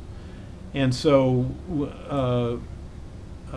Chris Gladwin, who was the founder, and he sought my counsel a lot. We had a lot of great discussions, and we agreed that we needed to bring in somebody with sales marketing expertise. And we found a guy who happened to have been at Juniper Networks, one of our companies, but had a long-standing career at IBM, and he had big company experience, and he learned all the lessons, but he had also been in an entrepreneurial environment, and he was a sales marketing wizard. And we hired him into the company, and then, you know, what they say about A's hire A's, well, he was an A and he hired A's.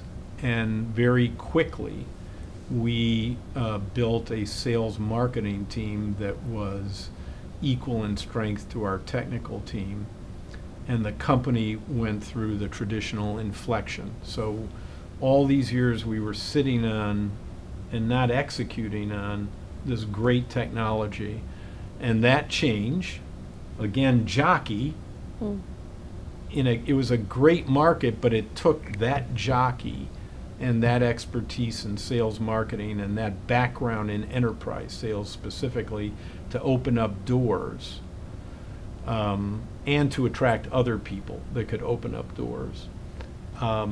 That made all the difference in the world, and very quickly that company hit an inflection and was sold at the end of 2015 for well over $1 billion, $1.3 billion to IBM. And so, you know, that was a great story of having made a bet on technology, but getting back to the question of jockey, we had a great market. But we needed some expertise in a discipline, in this case sales marketing, that made all the difference in the world when you married it with that great technology. But the great technology was floundering by itself. Flounder is probably too strong a word, but the company was growing at a modest rate. Well, thank you. We've talked about pattern recognition that's led to success, but in venture there are so many other stories of pivots and sometimes failures. I wonder if you could share a little bit about some of the common pitfalls from either pitching, people who come pitching, to execution, or to even scaling. That some of the common pitfalls that if you were, you could help avoid a little bit of the pain if you were able to share those pitfalls to avoid. Right. I think the biggest pitfall is people not knowing what they don't know and not being inquisitive. And so, you know, one of the founders I backed, a guy by the name of Rob McGovern, who was the founder of a company by the name of Career Builder. He exemplified to me what makes great entrepreneurs, and that is a very inquisitive mind, always learning, willing to experiment, and willing to cut losses quickly. So he didn't pretend he knew the answer to everything. That's, you know, one of my partners early in my career at NEA used to have a saying, concrete ears. And we'd sit in presentations and we'd have dialogue with entrepreneurs that were presenting, and we'd make an assessment as to whether they were listening to us. Listening doesn't mean agreeing. Listening means just that. We sensed that they were hearing what we said and they were processing it. Oftentimes what we see is an entrepreneur that's got a plan.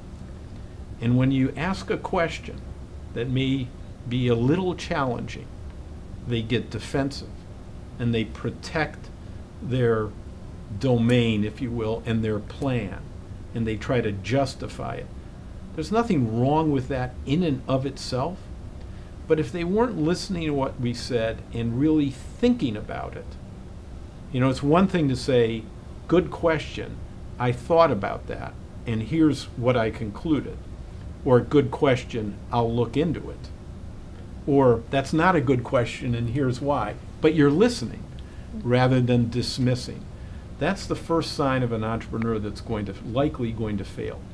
Because startups invariably hit bumps in the road. And if you don't take stock of that bump in the road and why you experience that bump in the road and react to it, you're going to lose. There are entrepreneurs with blinders that keep going in the same direction, that say, I have the answer, and I'm going to keep executing against it, regardless of what the market's telling me, regardless of what board members are telling me, regardless of what customers and friends are telling me. I'm going to trudge forward. Those people typically fail. So Rob McGovern's a guy that says, I'm going to listen to the market, I'm going to experiment, I'm going to take that feedback, and if that feedback tells me I'm going down the wrong path, I'm going to make that assessment quickly, and then I'm going to move on. And that, to me, is what makes a great entrepreneur. And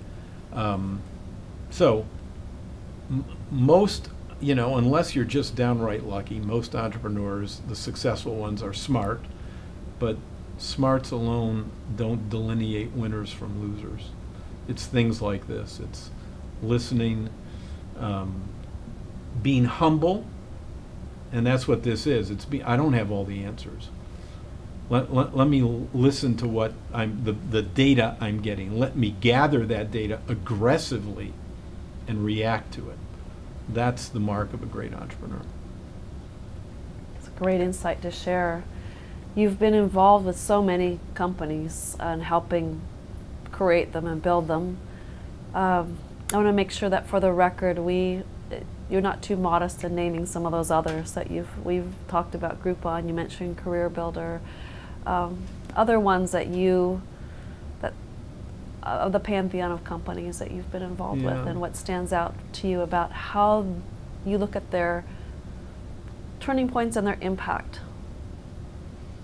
Yeah, well, I mentioned UUNet, which is early in my career, and you know, there were companies like, I mean, I won't go into all the details, like Park Place, like Data Logics, like Salix. I know I'm going to leave companies out that were all successful companies and made marks on their respective industries. You know, we had 10x investments. There was a company in Texas that remains a private, very successful company today by the name of Trilogy Development. Trilogy was a very It was founded by the son of my mentor, Greg Lima from GE, the guy that Amazing. hired me out of Tuck. Amazing. And he dropped out of Stanford to start Trilogy, and he's been a wild success ever since. Mission Critical, a Houston-based company, also a great return in the system software arena, going back to kind of my roots. These were that all companies where I would say, back to your question, all the founders wanted to make a mark on the world, and they had a mission, and so it was an amazing experience for me to work alongside these very ambitious, intelligent, creative, passionate people in different areas, from the Groupons of the world that are going after consumers, to the Unionets of the world that are heavy-duty networking infrastructure.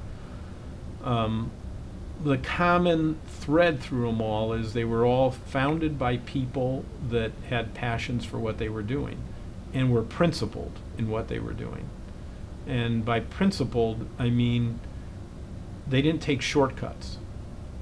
Whether it had to do with their business, whether it had to do with how they treated employees, they didn't take shortcuts. And so it's been a fabulous experience for me to be able to take what I learned in the earlier part of my career and leverage it into this environment, which is, every day is a new day. There's no repeats.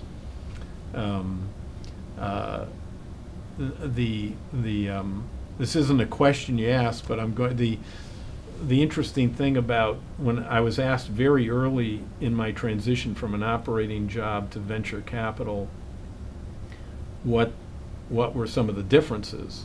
And one was I don't have my hands on the lever as a VC, and the highs are not as high and the lows are not as low. When you're an entrepreneur or you're dedicated to a company, if there's a crisis at that company, you live and die on what's going on at that company. Certainly when we invariably hit roadblocks at the companies that we invest in, we lose sleep as venture capitalists. If you're a good venture capitalist, you care, and you'll lose sleep. But you don't live and die on one company. So those lows are not as low as the people, but neither are the highs, because although you're part of the broader team that made it happen, you're not part of the team that made it happen. And when they succeed, their highs are unbelievable highs. And so that's a difference, but it's great to be a participant in that and an observer of it.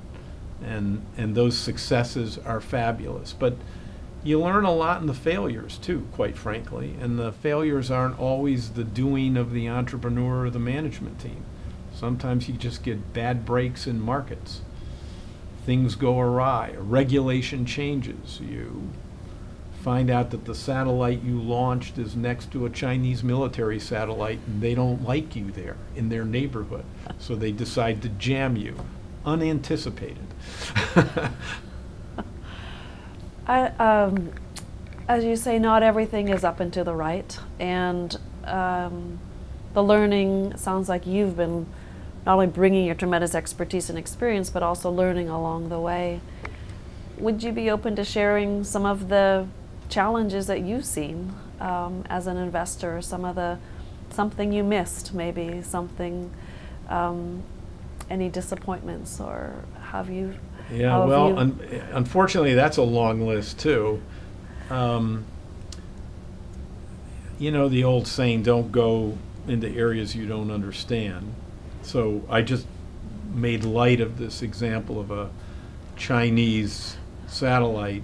We got an entrepreneur that came into our office one day with another investor who was focused in the satellite world, and he had this audacious idea that he was going to launch satellites to provide, I'll call it direct TV kinds of applications in Asia,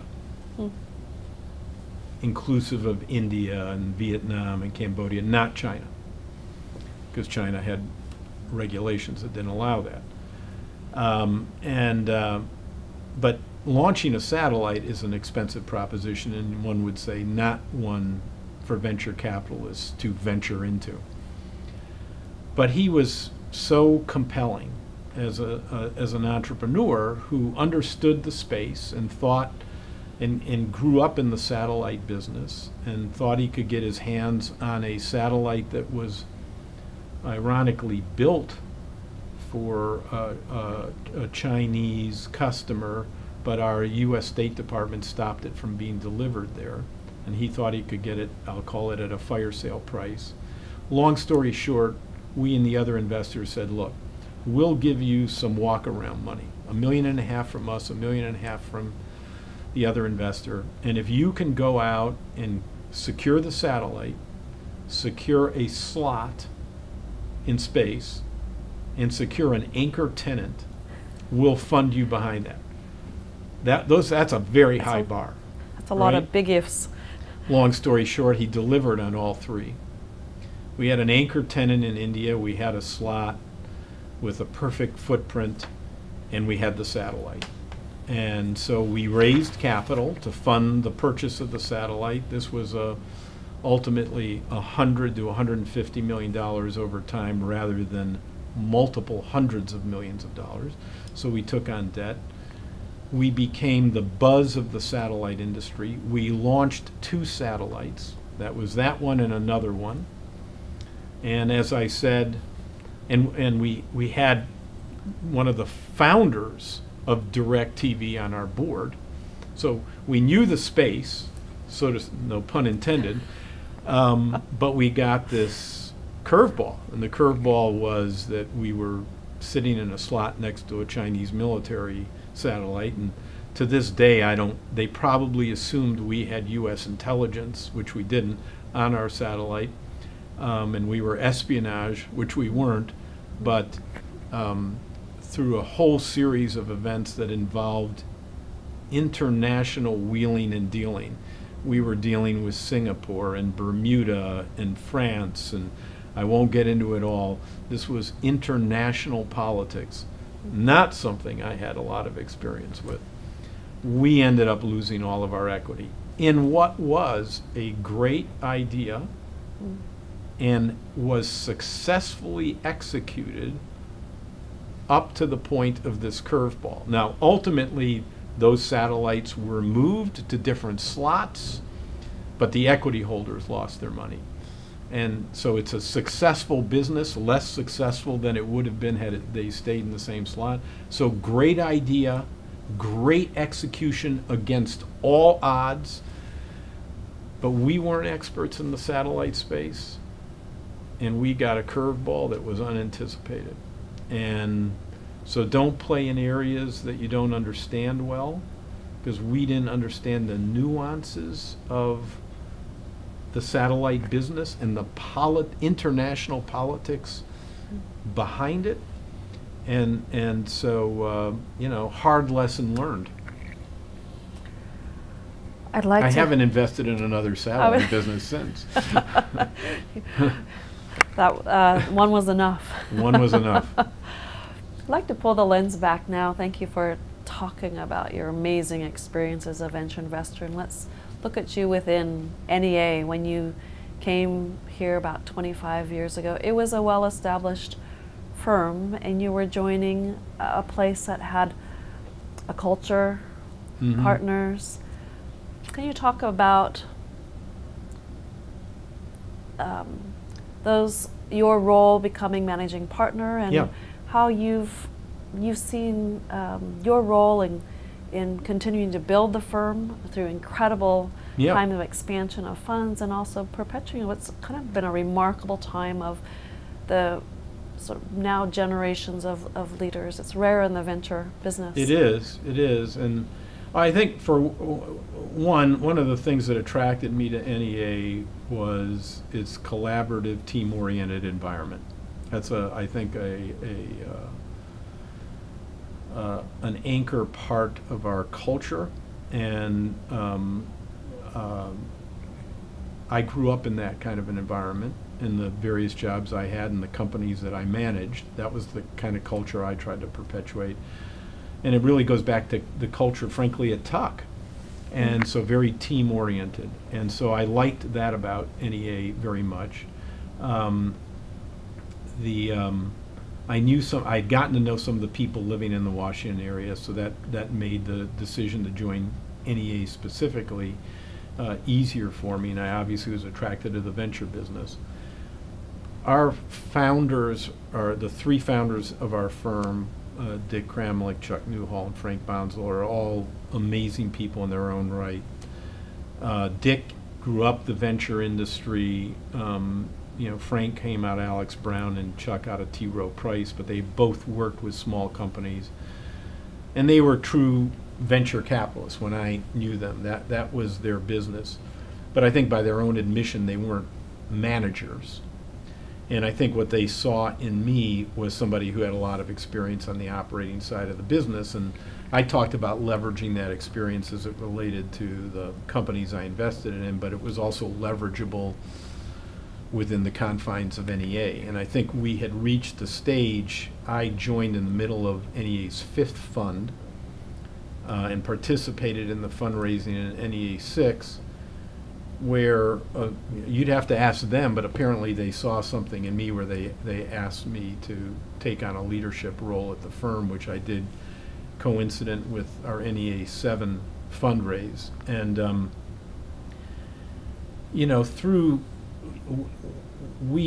I'd say we made a marked change in around the year 2000. We were always a large firm by most venture standards, but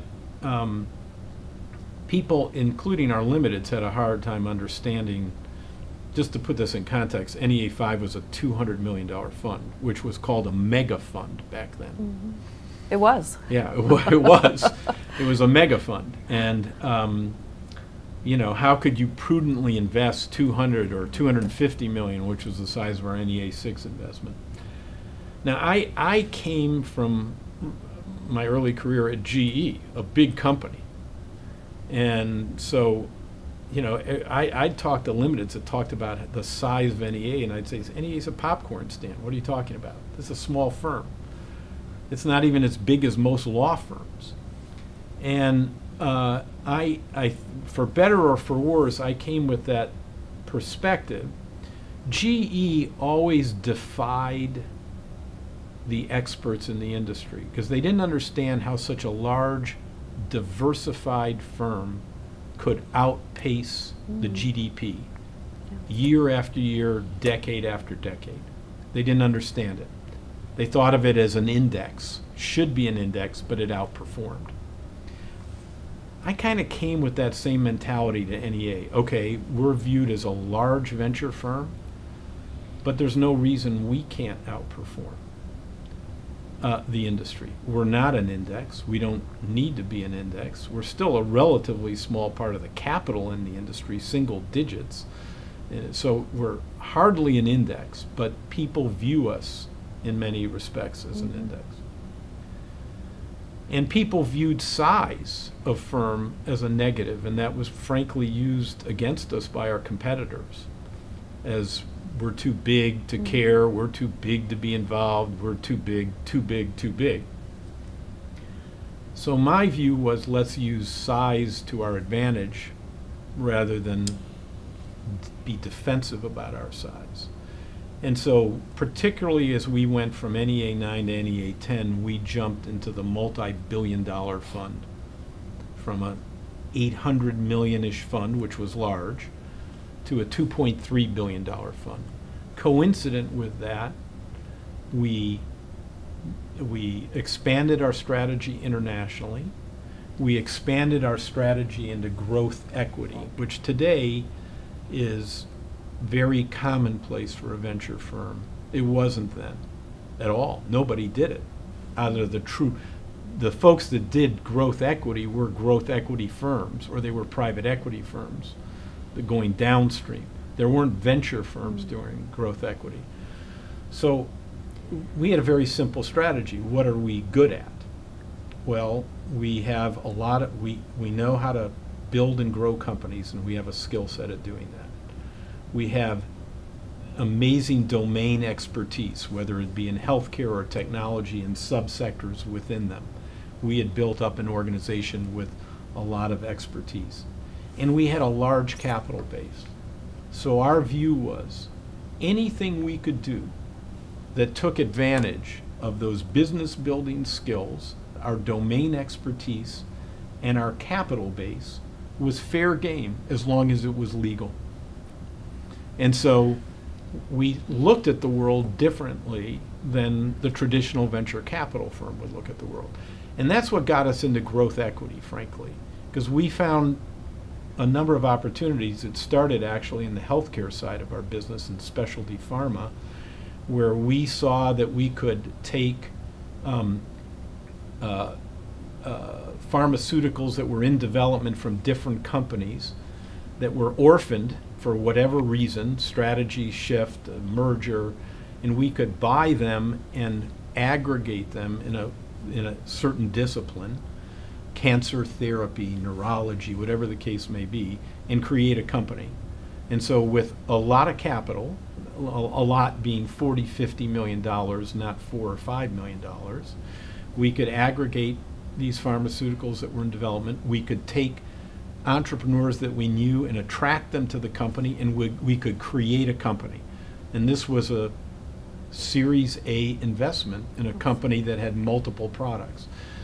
So then we looked at the tech world and came to the same conclusion in a company that was actually a foreign company that was public, that was changing its strategy and wanted to get into new markets.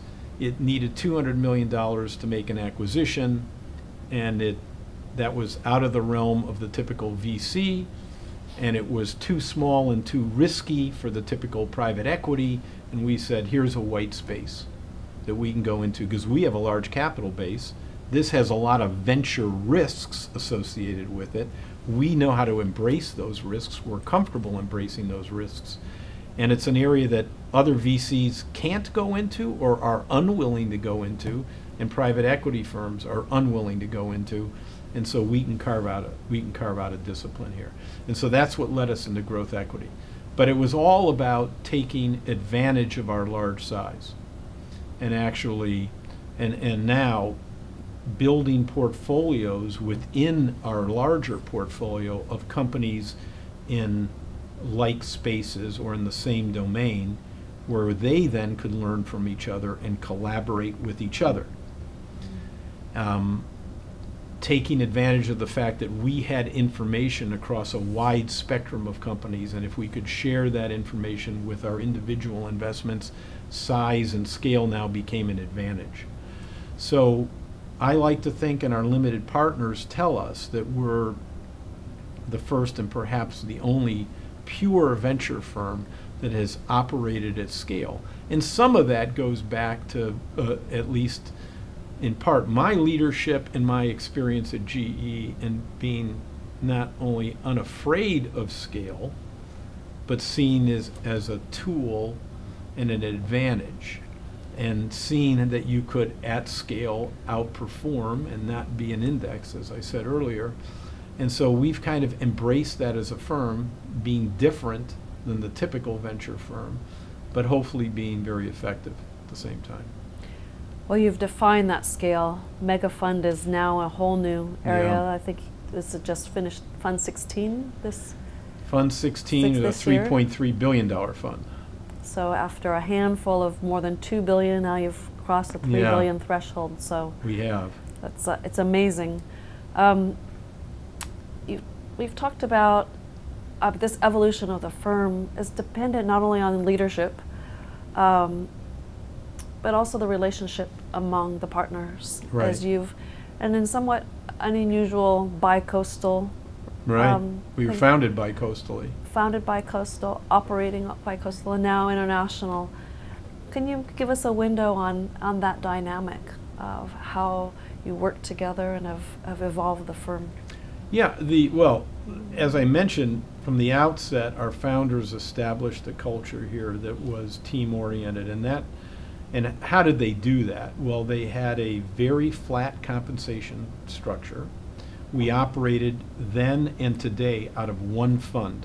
So if you're investing in China, you have an interest in how the rest of the fund is doing, which means you're incented to help partners in the U.S.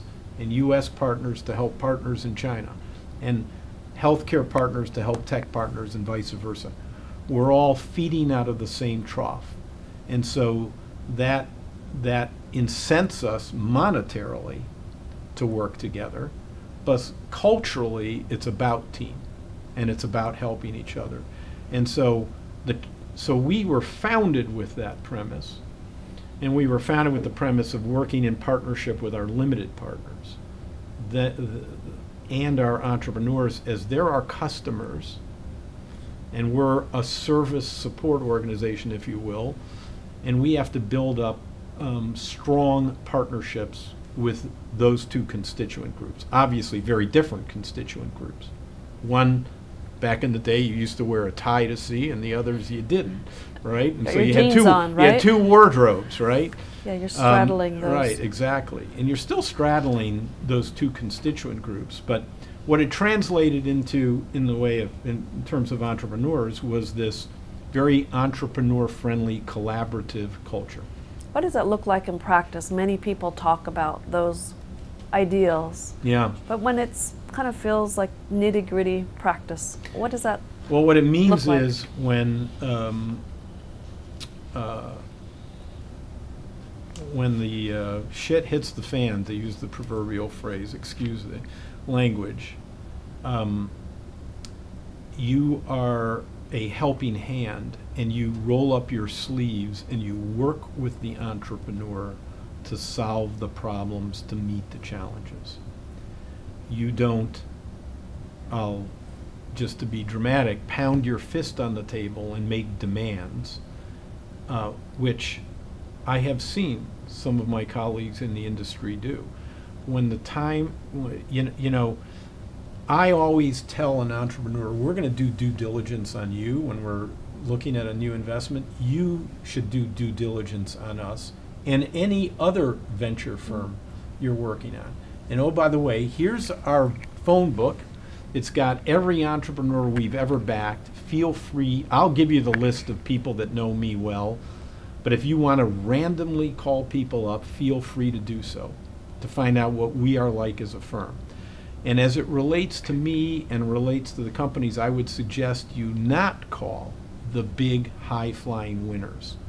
Call the companies that ultimately were successful, but they went through rough patches to get there. Because those are the situations where you learn the most about the venture investor, and you learn the most about the value add they provide. In the straight up and to the right situations, it's all kumbaya. Everybody's friends and everybody did a great job, right? It's when you hit tough times that you find out who the real helpful partners are. And we find that out in terms of other VCs, quite frankly. You know, there are VCs I won't work with because I've had bad experiences in those rough times. And the same should be true for entrepreneurs.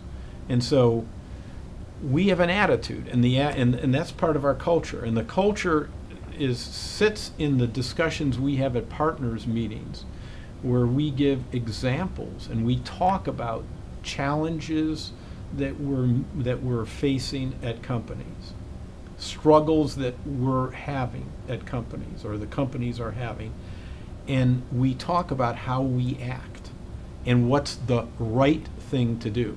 So there are often times where we're faced with a decision, whether it be with an entrepreneur or a limited partner, where option A may be in our self-interest. but option B is the right thing to do for that limited partner and their interest, or that company and its interest. And we get to option B.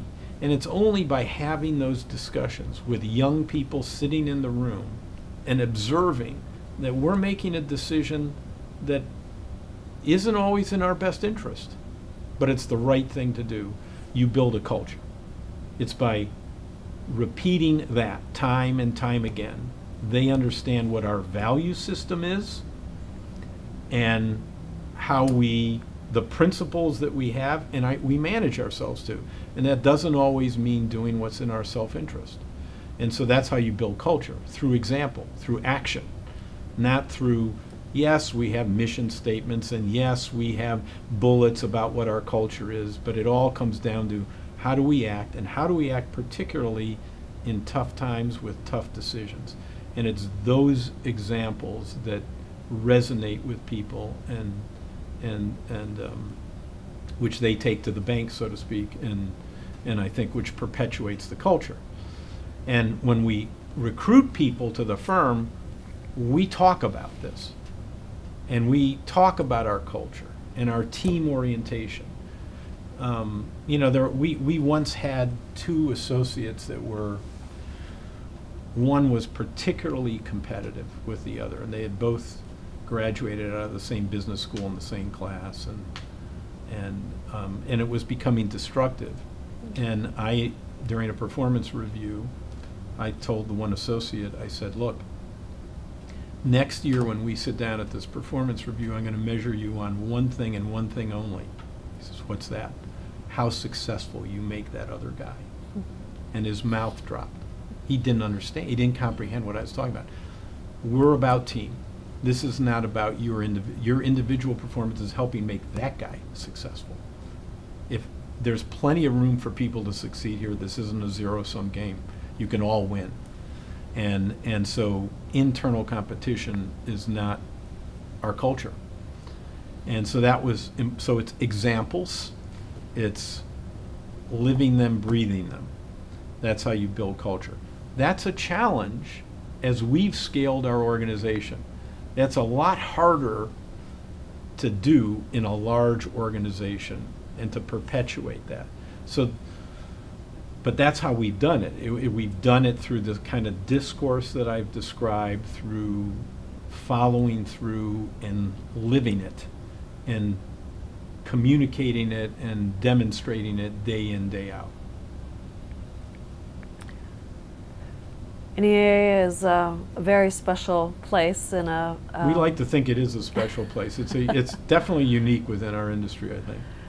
So if you were to sum up what makes it distinct, and in this scan of history, how has it contributed not only to the significance of the venture industry, but more broadly into the economy and sort of on society, what would you say?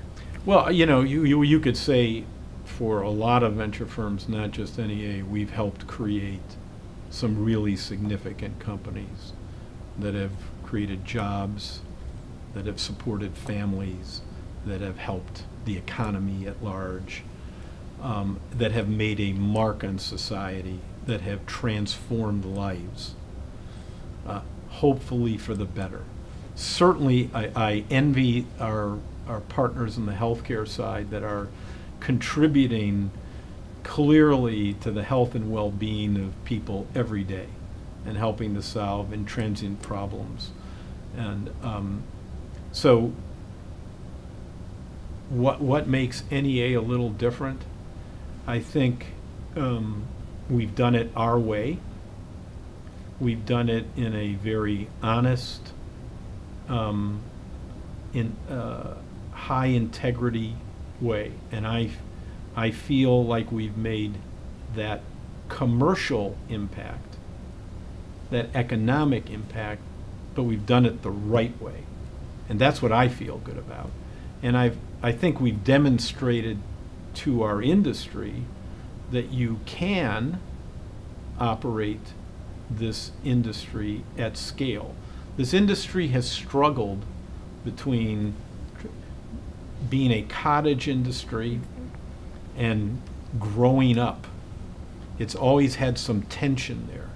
And like our companies are small, a lot of VCs have always believed they have to be small to be nimble, whereas I believe actually we can be more nimble as a large organization because we can get to the answer of whatever question there is faster because we either have the expertise in-house or we have the network, and because that we can get to the answer quickly, whether it be on an investment we're anticipating making or a company we've already invested in. That network is powerful. And it's powerful because it gets back to our culture. When you have entrepreneurs that have enjoyed working with you, they want to help you. Long after you have exited your investment, you're still friends in many cases, you're collaborators, you're people that they recommend to their counterparts in the industry, you're people they want to help if they can help because you helped them. And so that network is a very strong network in our case and is one we can lean on, and we've learned how to do it in an efficient fashion, and it's a very powerful tool. And I think that's a mark that we've made on our industry. Figuring out how to do that and demonstrating it in action. What's next for the industry? As you said, it's changed rapidly, not only in the last 25 years, but even the last 5 years. Different models, different styles, different focuses. What do you see as the sort of where the venture industry is heading, particularly sort of wins that are facing some challenges as well as new opportunities? I think the wins that are facing today are fleeting, frankly. I think I see a very bright future for our industry. You know, I mentioned early in my career when I was at Tuck, I was thinking big company, right? Because that's what people did then. Now, you know, I have a daughter that's in business school right now, and she's going to go out and work for a startup.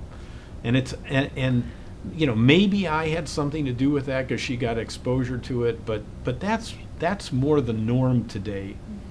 That people coming out of college, coming out of graduate schools are very interested in the entrepreneurial environment.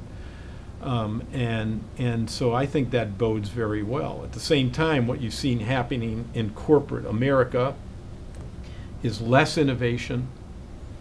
You know, the Bell Labs of the world no longer exist. There's less, that's the first thing that's getting squeezed in our relentless effort to deliver quarterly earnings. R&D budgets are getting squeezed down. Numbers of patents are going down, particularly in the biopharma space. So where do you get your innovation? You've got to find it, and where do you find it? You find it in entrepreneurial companies. One of the biggest changes that we've seen in the industry is we're now, as a firm, getting courted by these large enterprises because they want access to our portfolio, again, an advantage of scale, because they know that they've got to lean on firms like us and the companies in our portfolio for their innovation. And so they're forging partnerships with us, and we're more than happy to forge those partnerships. So I think the collaboration between industry and venture capital has never been as strong as it is today. It was always reasonably strong in healthcare, but it's gotten stronger in healthcare, and it's light years better in the technology side than it used to be. And I think that's going to continue to happen. I think interest on the part of government in venture capital has never been greater than it is today, because they recognize the fact that net job growth in the U.S. over the last 30 years has come primarily from, if not exclusively, from venture-backed companies. Net job growth. So we all talk in the political world about job growth. Where's that coming from? The creators of that job growth are largely coming from these venture-backed startups. So I think the future is very bright for our industry. Will we have challenges along the way? Yes, undoubtedly. But I think it's a great place if somebody wanted to have a career in venture capital. I couldn't think of a better time. I mean, that's the one regret it's not the only regret I have for being old now, being in this industry for 25 years, but that's certainly one big regret, is that I'm at the tail end of my career rather than the beginning of my career. Well, you have many years ahead of you. On that perspective, we've primarily focused on U.S. I think it's been a little bit tacit in our conversation, and many people are so interested in what's happening in Beijing, the venture industry, more dollars, going to regions outside of the U.S., and a lot of increasing innovation and major companies in the tech space and others coming. What's your perspective on entrepreneur ecosystems in the U.S. vis-a-vis what's happening globally? Well, for one, let's start with the U.S. The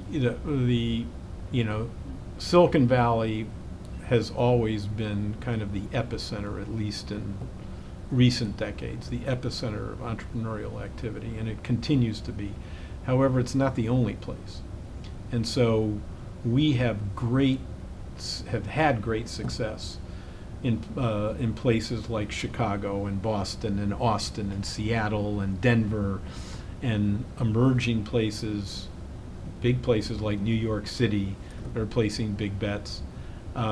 So innovation is happening everywhere, and the reasons behind it are in great part technology allows it to succeed and blossom in other places. You can be in Des Moines, Iowa, and have and create a successful company.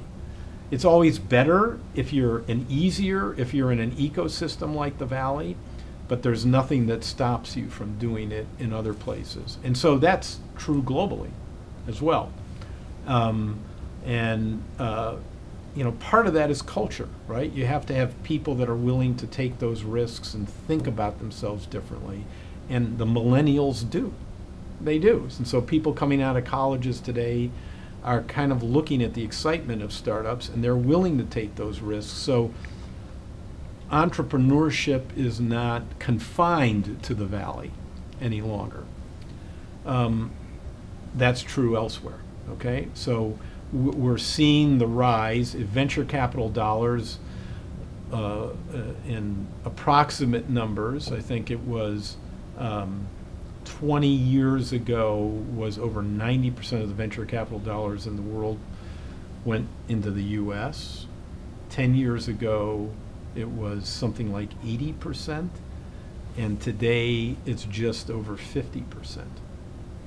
So our market share, the U.S. market share of venture capital, is going down. Now that's not necessarily because we're losing. The pie's gotten bigger. The dollars in our industry has remained relatively steady to up in the last several years. So it's not that we're not a growing or a contracting industry, quite the contrary. We're a growing industry in the U.S. It's just the rest of the world is growing faster. Now, nothing beats the U.S. in terms of where innovation is happening, though. The rest of the world, and I'm painting a broad brush, is largely, a big percentage of what they do copies what we do in the U.S. It's the European version or the Indian version or the Chinese version of a success story in the U.S. That's beginning to change, and you definitely see pockets of true innovation, particularly in China. And as their university system has come along in a significant way, particularly on the technical side, I expect that trend to accelerate. It's starting to happen, but selectively in India, and same in Europe, and South America for that matter. You have a great pocket of innovation in Israel. That's always been true innovation, but in a relatively narrow space. and they suffer from the fact that they don't have a market, a big market, so they have to go to the U.S. or some other large market, Europe or whatever. So I don't think the lead that the U.S. has is likely to evaporate anytime soon, but it is getting challenged, just like our university systems are getting challenged. You can go down the same trend in terms of top universities in the world. The number in the U.S. is decreasing. We still have the majority, but it's decreasing. And so we are a global world. We're an interconnected world, no matter what the politicians like to say. And we depend on each other, and rather than fight it, we want to take advantage of it. So that's why we as a firm have spread our sites for the last 15 years internationally. You've been so generous, Peter, with your time. I'd like to ask just two final Sure. questions. One is looking back and at your life, we think about sort of how do we measure success and what's been most significant. How would you sum up your own areas of success or impact? Yeah, well, it gets back to what I said earlier. I think I've had several different successes in my career, both in kind of my operating side of my career as well as the venture side of my career. I like to think that throughout my career, I did it my way, so to speak. I had conviction about what I was doing, and I had principles, and I stuck to those principles, and I acted in a high integrity way. Hard to measure, hard to look back on a piece of paper and say those things, but that's what I'm most proud of. I think I made a mark. I think I, succeeded in climbing the ladder, so to speak, and had a number of successes in my career at GE. Did a public turnaround, 2 public turnarounds actually, as it turns out, and those companies went on to prosper and had excellent exits. And then, NEA, I like to think I made my mark in taking this firm to the next level from what I was handed when I was given the reins, and building an enterprise that I and all of our partners could be proud of. It's been such a pleasure, really, to talk with you. The last question I have is looking forward. I asked you earlier today if you had a word of advice for a young entrepreneur or a fledgling VC. What would that be and why? Could you share that with us now? Well, the word I shared with you was one I've used a couple of times in our session today, and that is conviction. Because whether you're a venture capitalist that's contemplating an investment and your partners are asking you all the hard questions and being skeptical, or you're an entrepreneur that's hitting a rough patch, you've got to have conviction about what you're doing. You can't let the noise get you down.